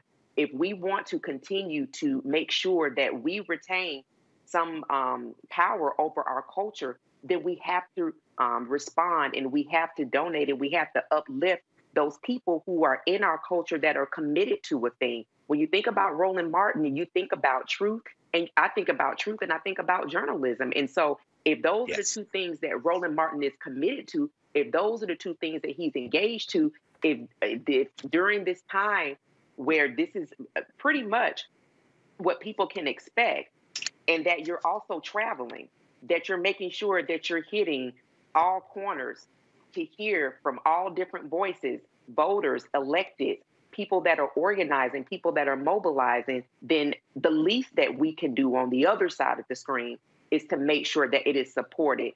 And we have seen, by way of people who have been doing well in entrepreneurial endeavors, people are not lacking money. People have money. Take your money. You know, Dr. Carr has told us this, you know, put something with something. Take your money, do it today, and make sure you donate to Roland Martin Unfiltered. Let me Reese the thing that, and I'll be honest, Reese, it does piss me off at times when I see black celebrities, folk who I know personally. When I see, oh yeah, man, watch so and so. Oh, I watched so and so. Big up, and big upping. But when Warnock and Ossoff were scrapping in Georgia, I didn't run into none of them people in Georgia. Hello. In 2 weeks, I'm gonna be on the ground in St. Louis. Yes, sir. Doing a town hall for one of the black mayoral candidates. I know who I ain't gonna run into. And the thing is, then I listen to the same folk talk about ownership, what's ours, what we need. We gotta tell our own story. And I know how folk feel. It's a bunch of people they hate Tyler Perry. But let me tell y'all something right now. You can hate Tyler Perry movies all you want to. And you can have disagreements on Tyler Perry for any number of things. But Tyler Perry, in fact, Keenan, after today's show, I want you to get the Tyler Perry speech that he did at NABJ. I want you to stream it after the show. Because when he spoke to NABJ in 2018, Reese, he talked about damn they table, building your own table. And but this is what he said. He said, if I serve my people will take care of me. No question about it. Black people built that 250-acre studio in Atlanta. This is true. Black people are the reason Tyler has his second or third jet. Black people are the reason he was able, according to Cicely Tyson in her book, paid her salary 2, 3, 4 times as much. I sent him a text. I'm not going to say how much. I know how much he paid her for a movie. He told me. I was like, damn. And I said to him, now that's black power. And I think too many of our folk, again, we get so consumed. And let me clear, I keep telling y'all, I have no issue, and I, as a vice president of NABJ, I'm fighting for black people at ABC. We just sent out a statement calling for ABC News to name a first black president of a network news division, and I said that it was ABC News that in 1962 named my alpha brother Mal Good as the first black national correspondent of network news. It was in 1978 that ABC named Max Robinson as the first black evening news anchor, and I said, ABC, it's time, Disney, it's time for y'all to make history as the first black network news president. I sent her a text last night and today. Rashida Jones, the first black president of a cable news network. She started this Monday on MSNBC. I'm fighting for more black folks on air there, but while I'm fighting for them, I'm damn sure fighting for us to own our own stuff, because here's what I do know. And I just saw Angela Rye. She's no longer on CNN. I saw her on Joanne Reed's show. I know who she came on first. Oh, yeah. Right. I know who Tiffany Cross came on TV first. I know before Gianna Caldwell was at Fox News where he was on TV first. I know where Shamichael Singleton and Paris Denard and David Swerdlick got the opportunities. Before Laura Coates hosted anything on CNN, she hosted my show. See, I can go down the line here. The point I'm saying is, none of those folk get the shot unless they come through a black-owned platform that affirmed their expertise, Reese. Absolutely, and that's the thing. It's like I said, it's no shade to anybody else. I'm rooting for everybody black. I'm rooting for black people in all the spaces, in the white spaces and in the black spaces. But all I'm saying is, don't put the black media spaces in the back of the bus. Don't try to put the black media spaces down a notch, like it's not up to the par and the caliber, because it doesn't have that white validation, because it doesn't have that white cosign. That's all that I'm saying. And we have the power to validate ourselves. You know, like you said about Tyler Perry. Tyler Perry, you know, people feel whatever they feel about his stuff, but he is putting black people on, and you see them go on to do a variety of things, and it's black power. We have trillions of dollars of buying power, and other people are getting in on it, and we need to get in on it, and we need to be the ones to really see the value in ourselves. That's the only point that I'm trying to make, and I'm glad that everybody laid it out, because we got to keep repeating it, that the onus is on us. We can't complain about, well, oh, you don't have black this, you don't have black that, or the one black person that was on that white network, or the one black person that has that show gets canceled, and everybody is up in arms about that. Don't let it just be one. Don't let it just be two or three. We have to own our own stuff, and we have to put just as much support around our own as we do around things that are being propped up. And I don't mean it in a derogatory way, but being propped up by the mainstream media. It is a final comment on this one, Greg, and I'll leave it for you to take us home. Y'all, it was a whole bunch of other stuff we had on the show. Y'all can blame Reese. She threw the whole show off. Sorry. But we've been, and I just need folk to understand that there's no piece of this game I haven't seen. Right. I forgot who that fool was. So this fool actually tried to question my black media credentials. And I cracked up laughing, because I think the last count, this is like my 13th or 14th black-owned media experience. I've done black radio, black newspaper, black magazine, black online, black television. Yes, sir. I don't know nobody else. Are you counting the one you wearing? Are you counting the one that you wearing? I don't know anybody else, and I don't know anybody else. I don't know anybody else who's worked in every medium of television that's black owned. Yes, sir. And I've done it as a reporter, as an editor, and as an executive. So when I'm giving y'all this information, I want y'all to understand, I'm sitting in the room. I'm hearing the conversations. I'm giving you direct what the numbers are. I'm telling you, when we sought political advertising, the offer that came back to us was 22 cents on the dollar. That meant what we got was 78% less than what we asked for. I told y'all before when Brett Pulley did the book, The $1 Billion Bet, the unauthorized biography of BET. In the book, BET was charging $1,500 for a 30-second ad, and MTV was charging $8,000 for the same 30-second ad. That means that there was a tax on blackness. So what I need y'all to understand, and see, and I know, yo, I've heard it. Yeah, Roland being a hard ass, Roland being a stick-up artist, Roland sitting here, why can't he just be happy?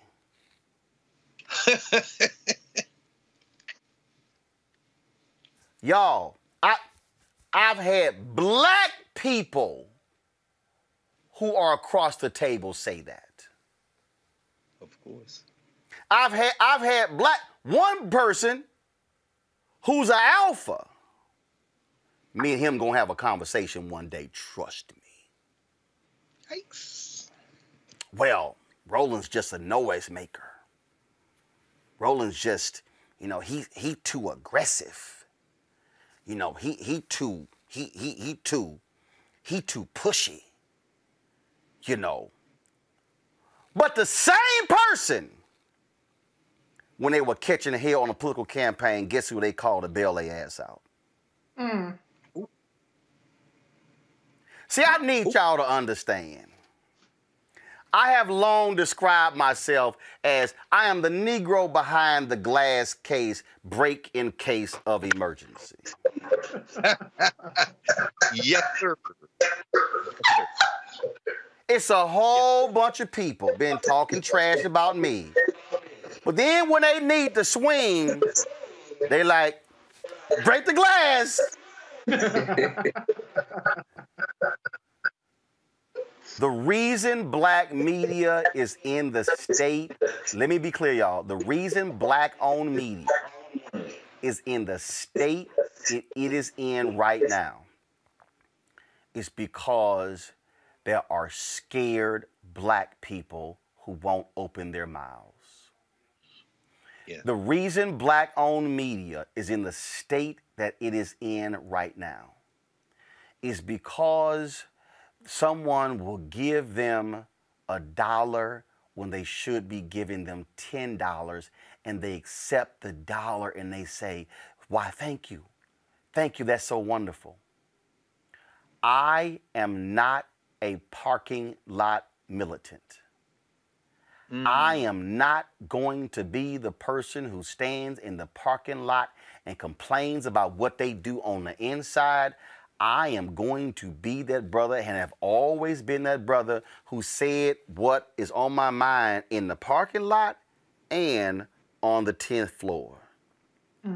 Greg, the only way forward for black-owned media is to grow a spine and to use the one thing that we have, the pen, the paper, the microphone, the platform, to call out injustice where we see it and be willing to walk away from a bad deal by letting folk know you are not going to play me small.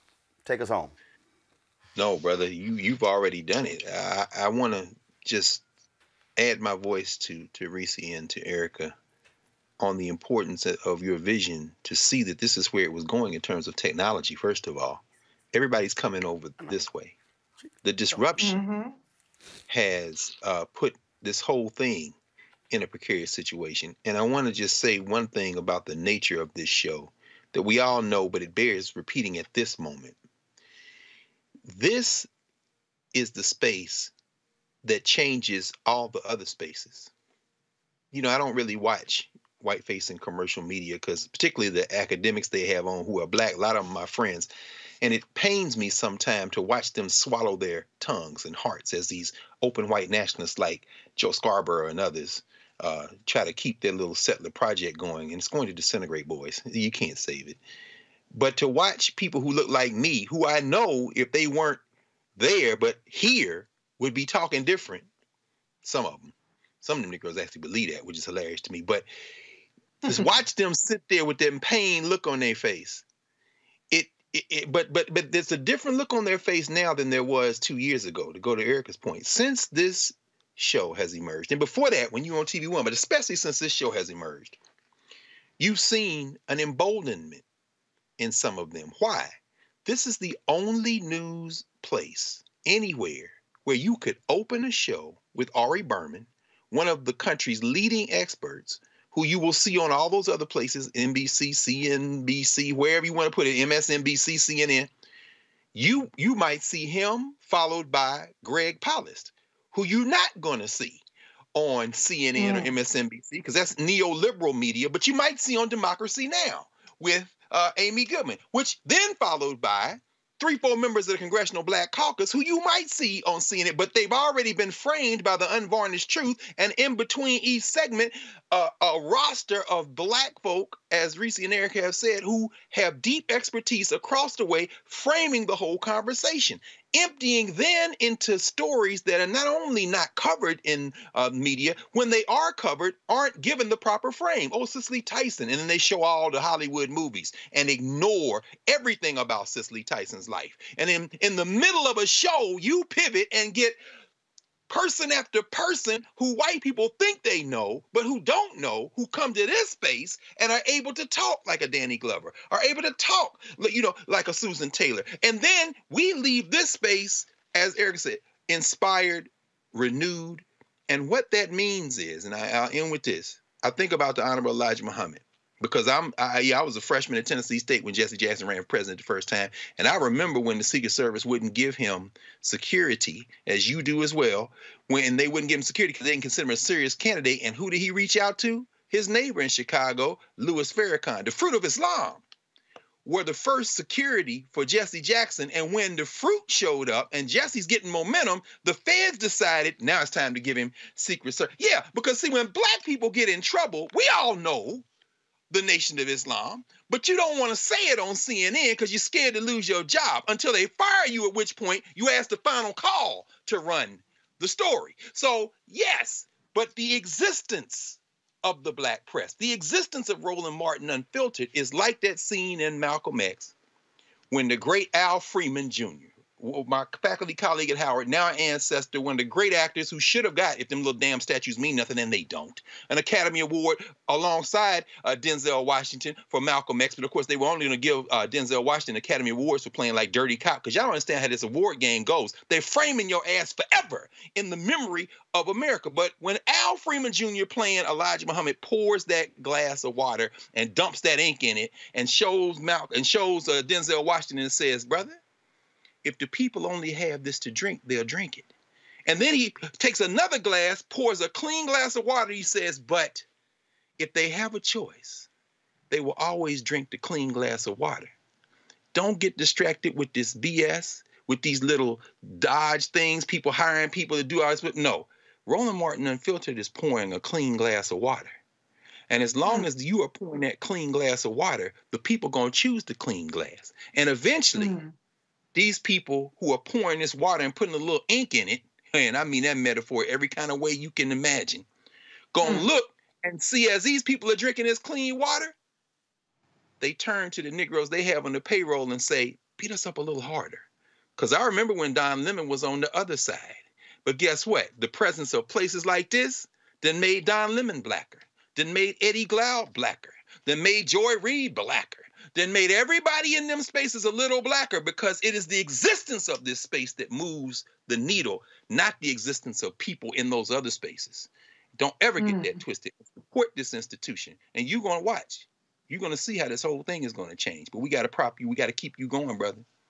Greg, if y'all heard Greg mention what I was wearing. So this is my high school, Jack Kids High School in Houston, Texas, one of the most historic high schools in the city. I sent the principal and as well as the superintendent, Greta Lathan. And let me go ahead and say this right now.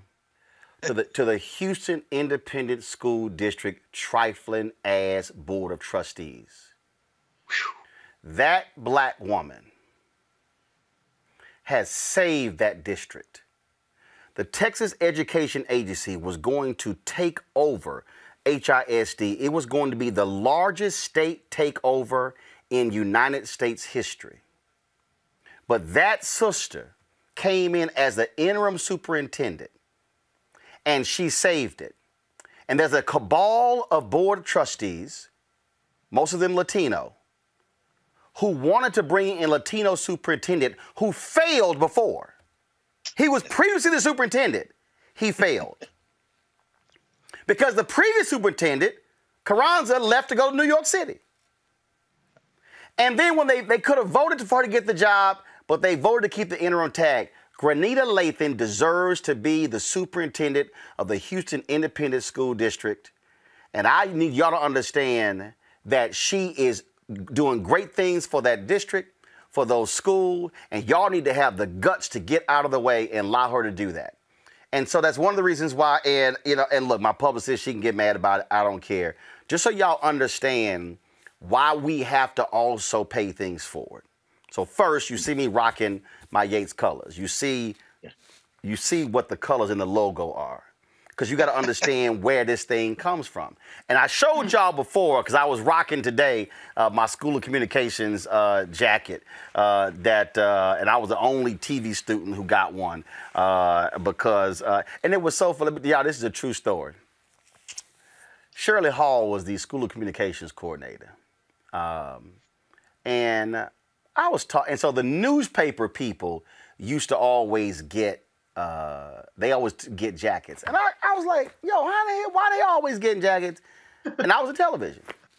So I'm standing in her doorway, and my boy David was standing right there. Y'all, she literally, I can't believe she even fixed her mouth to let this come out her mouth. She said to me, you hadn't done anything to earn one.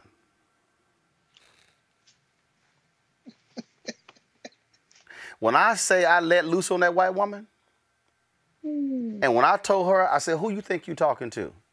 I said, for 4 years, every major program at this school was shot by me.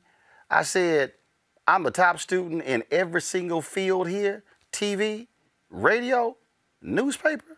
There's nothing I can't do. I ran down. Y'all, this was her look on her face. She picks the phone up, calls Thelma Johnson. Miss Johnson, I'm sending Roland Martin down. Can you order whatever jacket that he wants? And she hung up. Now, I say, y'all, I was a high school senior. I wasn't going to let this woman sit here and diminish what the hell work I put in when I was in high school. And so this is actually a replica jacket of that. So yeah, you damn right. I got that jacket. And on the back of it, of course, that's why I had Mr. TV put on the back. Cause that's what the students that's what the students called me when I was there. So I'm always repping JY, and that's why. And I go ahead and tell y'all first, and again, Tasha, my publicist, she's gonna be upset, but she'll get over it.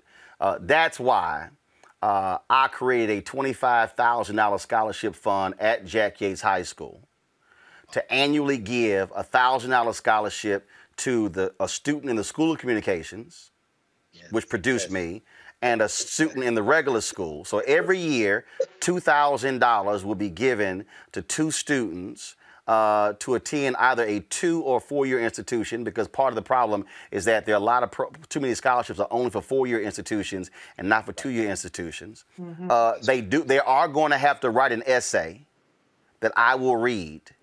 And then those 2 students, when I pick them, I will bring them on this show. I'm saying all of that because, listen to me, y'all. When you support black media, and when we force advertising agencies to fund black media, then those of us who own black media can then take those resources and give it back to our people. That's the only way I can afford that. And I've already sent the money to the Houston Independent School District. They already got the money. And then that means that money right now will pay for this scholarship $2,000 a year for the next 11, 12 years. And I won't simply replenish that so it's always there. But the point I'm making is this here. That's why you got to support when we own stuff. Mm-hmm. Because when we own, and look, I'm telling you right now, I already have. You look at these journalism schools on HBCU campuses. Okay. Oh, I already know my plans to say, you know what? Here's going to be an allocation to my high school and have the School of Communications named after me. TSU is right across the street. Texas Southern. Texas Southern. Yes, sir. See, this is what I need y'all to understand. Are these media companies that are black targeted, what are they giving back to black people? Mm-hmm. Of the media, all these black targeted media companies, what programs do they have for HBCU students? Are they engaging with those HBCUs? What are they doing to bring in more black journalists into the field? This is why you have got to stop letting folk give money to black targeted, because see, when you support black targeted and black targeted ain't supporting you, all you doing is making another community richer, and then you are simply making our community poor. That's why we are focused on this. That's why you have to understand that when you support what is black-owned will support you. Folks, if you want to join our Bring the Funk fan club, you can do so. Cash App. If you get a YouTube, understand, it's a 55-45 split on YouTube. So if you give on YouTube, that's fine, but we only get 55%. If you give directly to us, we get the whole 100%. Cash App is $RM Unfiltered. PayPal is paypal.me/R Martin Venmo.com is RM Unfiltered. You can support us via Zelle. By the email there is roland@rolandsmartin.com. Then you can also send us a money order. We don't have the address. We'll have it up tomorrow. 1625 K Street Northwest, Suite 400, Washington, D.C., 2006. Let me quickly do this here. Hopefully I ain't got no photos for Erica. Matter of fact, hold on. Hold on. See, hold on. I just realized that photo is right here. Hold on. Oh, no, Roland. Don't do it, brother. We love Erica. Look, the man is not crazy. But don't. My man, don't be talking about Henry. Henry don't work for you. My man, I pay Henry. He better zoom in. That's right. Carly Jordan to Erica with love. Look at that clean brother. He ain't an alpha, but he dressed like a. Henry, zoom in. For everybody who missed the story, this brother, y'all, sent me a check. He said, I want you to read this on Thursday. He's not an alpha, but he is clean. And man, he said he loved the Thursday panel, and he just loved him some Erica Savage. Woo! He said, and my man said, be sure to get this photo to Erica. And so, just so y'all know, I keep this photo right here on my set. Right, Henry, go to a wide shot. Give me a wide shot. I keep this photo right here on my set.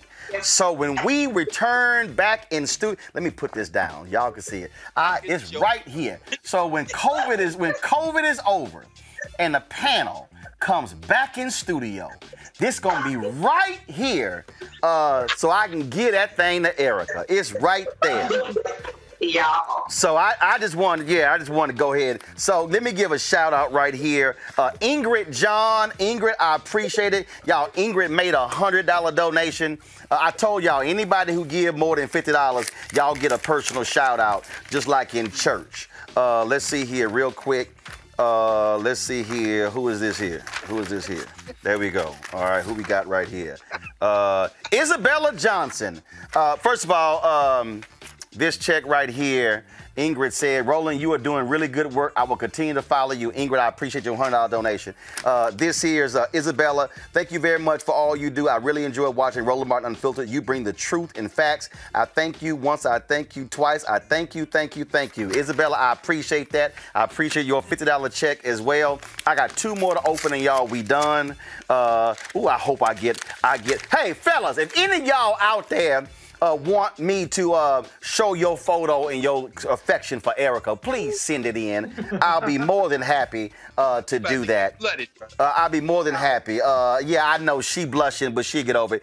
Jerry McLean, Jerry, I appreciate your $50 money order, my brother. Thank you so very much. And the last one I'm going to open today, I got a whole bunch, y'all. I got a whole bunch at the house that I got to open. And you know, we got to sit here. And y'all make it easy on me when y'all give electronically, because I ain't got to scan each one of these things and, like, literally do it. But Cheryl Pixley, Cheryl, I appreciate that, from Seattle, Washington. Thank you for supporting our show. Thank you so very much. You know, and so again, I need y'all to understand, last year, y'all gave $672,000 to this show.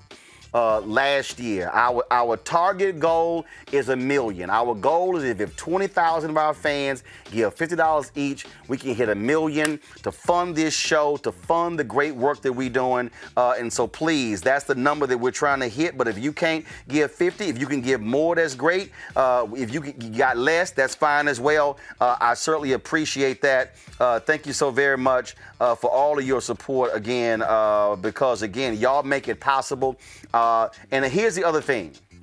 Your support makes it possible for me to go hard against these other people, because that's how we're able to be funded. This is no different than when black people funded the black church. And see, that allowed the preacher to have the courage to speak truth from the pulpit. The day black preachers stopped speaking truth is when their funding sources did not come from their people. That's another whole show. But I'm just going to leave that one right there. But I got to close on this. Go to my iPad.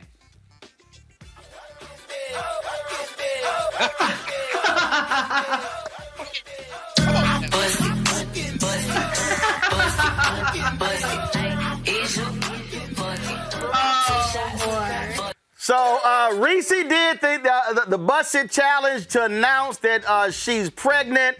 Her and her husband, congratulations. I was wondering why she stopped cussing so much. Now we know why. She don't want it to have an impact. She don't want that baby to come out the womb cussing. And so congratulations, Reese. I'm still gonna be cussing. I don't care. Y'all, that is it. Erica, Greg, Reese, I appreciate it. Thank you so very much. I will see y'all tomorrow right here on Roland Martin Unfiltered. I'm going to let y'all do it with me on 3. 1, 2, 3. Holla!